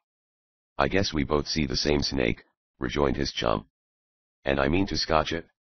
"Montaigne Lewis," murmured Ned. "And we've got his chief tool." Tom said nothing to his chum, but he approached Lewis with determined mien. "I can see something has happened to you, Mr. Lewis, and I can guess what it is. The effect of that ammonia will blow away after a time. Ask your friend, Andy O'Malley. He knows all about it, for he sampled it back east, in Shopton." "I'm going to get square for this, young man," growled the railroad magnate. "You know who I am. And that fellow in the cab knew me, too. How dared he shoot that stuff into my face and eyes? I fancy it didn't take much daring on Mr. Damon's part," and Tom actually chuckled. "A big crook isn't any more important in our eyes than a little crook. We've got your henchman, O'Malley. And you'd better let him go." "I'm telling you," snarled Lewis. "I'll ruin you in this country, Tom Swift. I've got influence. You won't have much after this thing comes out. And believe me, I mean to spread it abroad. I've got nothing to win or lose from you, Mr. Lewis. As for O'Malley, I'll put him behind the bars for a good long term." "You'll do a lot." "More than you think," said Tom. "Coco." The giant had pitched O'Malley, who was still senseless, into the cab, and now was coming up behind Lewis. "Yes, master," said the giant. "Get him." "Yes, master," said Coco, and to Lewis' startled amazement, the next instant he was in the hands of the giant. He screamed and threatened, and even kicked, to no avail. When he was pitched into the electric locomotive he was held under the threat of Mr. Damon's ammonia pistol until Tom and Ned and the giant entered and the door was shut. Then Coco proceeded to tie both the prisoners by wrist and ankle while the others examined the mechanism of the Hercules 0001. The pantograph had been torn off the trolley wires when the locomotive had gone on the siding. But now Tom climbed to the roof of the locomotive, and with Coco's aid managed to set the rear pantograph at such an angle that its wheels caught the trolley cables again, and once more the current was pumped into the Hercules 0001. Tom tried out the several parts of the mechanism and found that, despite the jar of the collision, nothing was really injured. "I built this thing to withstand hard usage," he declared with pride. "The Swift Hercules electric locomotives will not be built for parlor ornaments. She is going to run into Hendrickton under her own power, in spite of a smashed cow's catcher and target lights. "Is nothing really injured, Tom?" asked Mr. Damon. "Bless my dinner set. I thought everything had gone to smash when she hit that bumper." "She will be as good as new in a week," declared Tom, with conviction. This prophecy of the young inventor proved to be true. A week from that day the public test of the electric locomotive on the Hendrickton and Palos Railroad was held. A picked delegation of railroad men was present to observe and marvel, with Mr. Bartholomew, but Montaigne Lewis, the president of the H&W, was not one of those who attended. Of course, Lewis soon got out of jail on bail. But the accusation against him was a serious one. His guilt would be proved by his own employee, Andy O'Malley, who was in a hospital for the time being. O'Malley had got enough. He had turned state's evidence and implicated his employer. Influential and wealthy as Lewis was, he could not escape trial with O'Malley when the time came. One thing sure, Lewis has got all he wants. He isn't likely to try any more crooked work against the H&P, Mr. Bartholomew said. "I can thank you for that, Tom Swift, as well as for your invention. You have saved the day for my railroad." "You can thank Koku," chuckled Tom. "If he hadn't spied and identified Big Feet, we might not have caught O'Malley, and, through O'Malley, implicated Montaigne Lewis. You give Koku a new suit of clothes, Mr. Bartholomew, and we will call it square. But be sure and have the pattern of the goods loud enough." This conversation took place while the party of guests was gathering to board Mr. Bartholomew's private car, attached to the Hercules 0001. Mr. Damon was one of the guests and so was Ned Newton. Tom took into the cab a crew of H&P men who would hereafter drive the huge locomotive and take care of her. The semaphore signal dropped and the electric locomotive started as quietly as a baby going to sleep. There was not a jar as the train moved off the siding and over the switches to the main line. The dispatcher had arranged a clear road for them. Tom knew that he had a free track ahead of him, a level of 90-odd miles to the Hammond yards. As he passed the Hendrickton shops he touched the siren lever for a moment, and the shrill voice of the Hercules 0001 bade the town goodbye. The next minute the visitors in the private car grabbed out their split-second watches and began to murmur. The electric locomotive had begun to travel. Chapter XXV. Speed and Success. "What town is that? Looks like a splotch of paint on a board fence, we went by so quick. I've lost count, Bartholomew. Where are we?" Ned Newton listened to these comments from the visiting railroad men with delight. In reply to a question of his neighbor, the grinning financial manager of the Swift Construction Company paid. "No, sir. That isn't a picket fence. It's the telegraph poles you see, and they are no nearer together than on another railroad. But we're going some. Bless my railroad stock!" shouted Mr. Damon. "I should say we were." The electric locomotive and the private car were hurled toward the Palos Range at a speed that almost frightened some of the guests. "3/4 of an hour," gasped one man as they began to see the outskirts of Hammond. "And 96 miles. Great Scott, Bartholomew. That's over 2 miles a minute." "That is the speed we set out to get," Mr. Richard Bartholomew said, with quite as much pride as though he had done it all himself. But it had been his suggestion and his money that had accomplished this wonder. Tom Swift was willing to give the railroad president his share of the fame. The train scarcely slackened speed at Hammond, for Tom got the signal announcing a clear track ahead, and he bucked the grade with all the power he could get from the feed wires. This hill, so well known to him now, was surmounted at a slightly decreased speed, but it was a wonderful display of power after all. They went down the other side to Penborough and there linked up with an eastbound freight that the Hercules 0001 snatched over the mountain to Hammond at a pace slightly exceeding 45 miles an hour, at least twice the speed that any two oil-burning locomotives could attain. As for the Jandells, they were not in the same class at all with Tom Swift's locomotive. "Bless my speedometer!" exclaimed Mr. Damon, when the train pulled down and stopped again at the Hendrickton terminal. "This is the greatest test of speed and power I ever heard of. Why, a coal burner or an oil burner isn't in it with this Hercules locomotive. What do you say, Mr. Bartholomew?" "I'll say I am satisfied, completely and thoroughly satisfied, Mr. Damon," said the president of the Hendrickton and Palos Railroad frankly. "Mr. Swift has fulfilled his contract in every particular."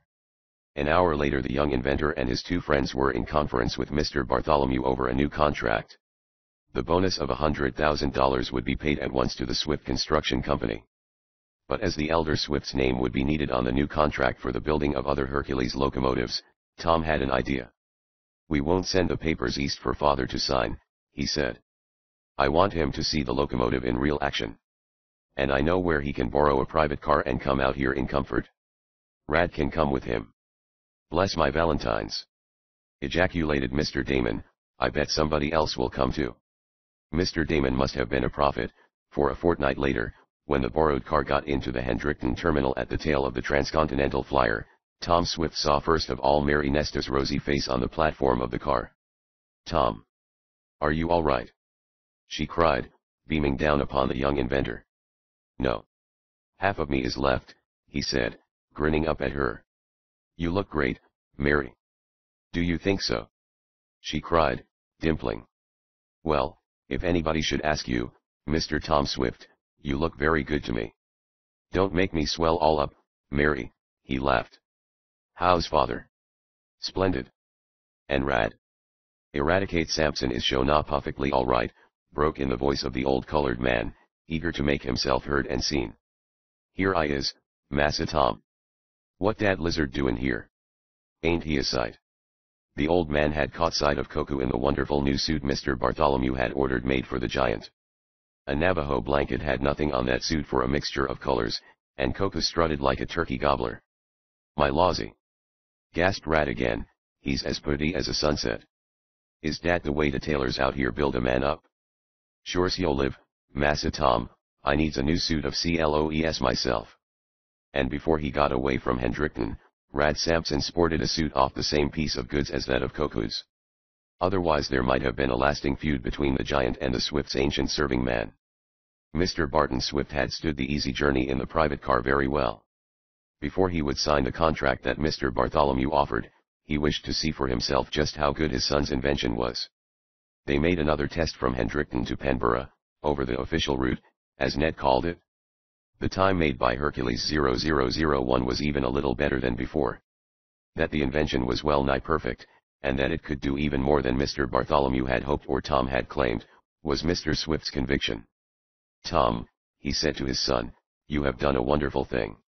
Not only have you completed a marvelous invention and gained thereby a lot of money, and more in prospect, but you have aided in the world's progress to no small degree. Speed in transportation is the big problem before the world of commerce today. To move goods from point to point safely and cheaply, as well as rapidly, is the great task of this age. We are entering the age of speed. The railroads must solve the problem to compete with motor truck traffic and fast boats on the lakes and rivers of our land. You have, by your invention, shoved the clock of progress forward. I am proud of you, my boy. I know now that, no matter what may happen to me, you will make an enviable mark in the world of invention. You have done much before for the government in time of stress. But war engines of any kind are not worthy examples of inventive genius besides such a thing as this. It is the inventions of peace, rather than those of war, that stand for human progress." Coming back over the mountain, Mary Nestor rode in the cab with Tom. She sat on the swivel stool, in fact, and handled the controls for part of the way. But she gave up the driver's place to Tom before they reached the timber siding east of Cliff City. "I cannot go by that place without a shudder," Mary said to the inventor. "Ned and Mr. Damon told me all about that accident. Suppose you had been killed, Tom." "I see I'll have to build an invention that will make that impossible," chuckled the young fellow. "Make what impossible?" "Some invention that will make it positively certain that no matter what I do or where I go, nothing can harm me." "Nothing else will suit you, Mary, I plainly see." "Well," returned the girl, smiling fondly at him, "I admit that would satisfy me completely." The end.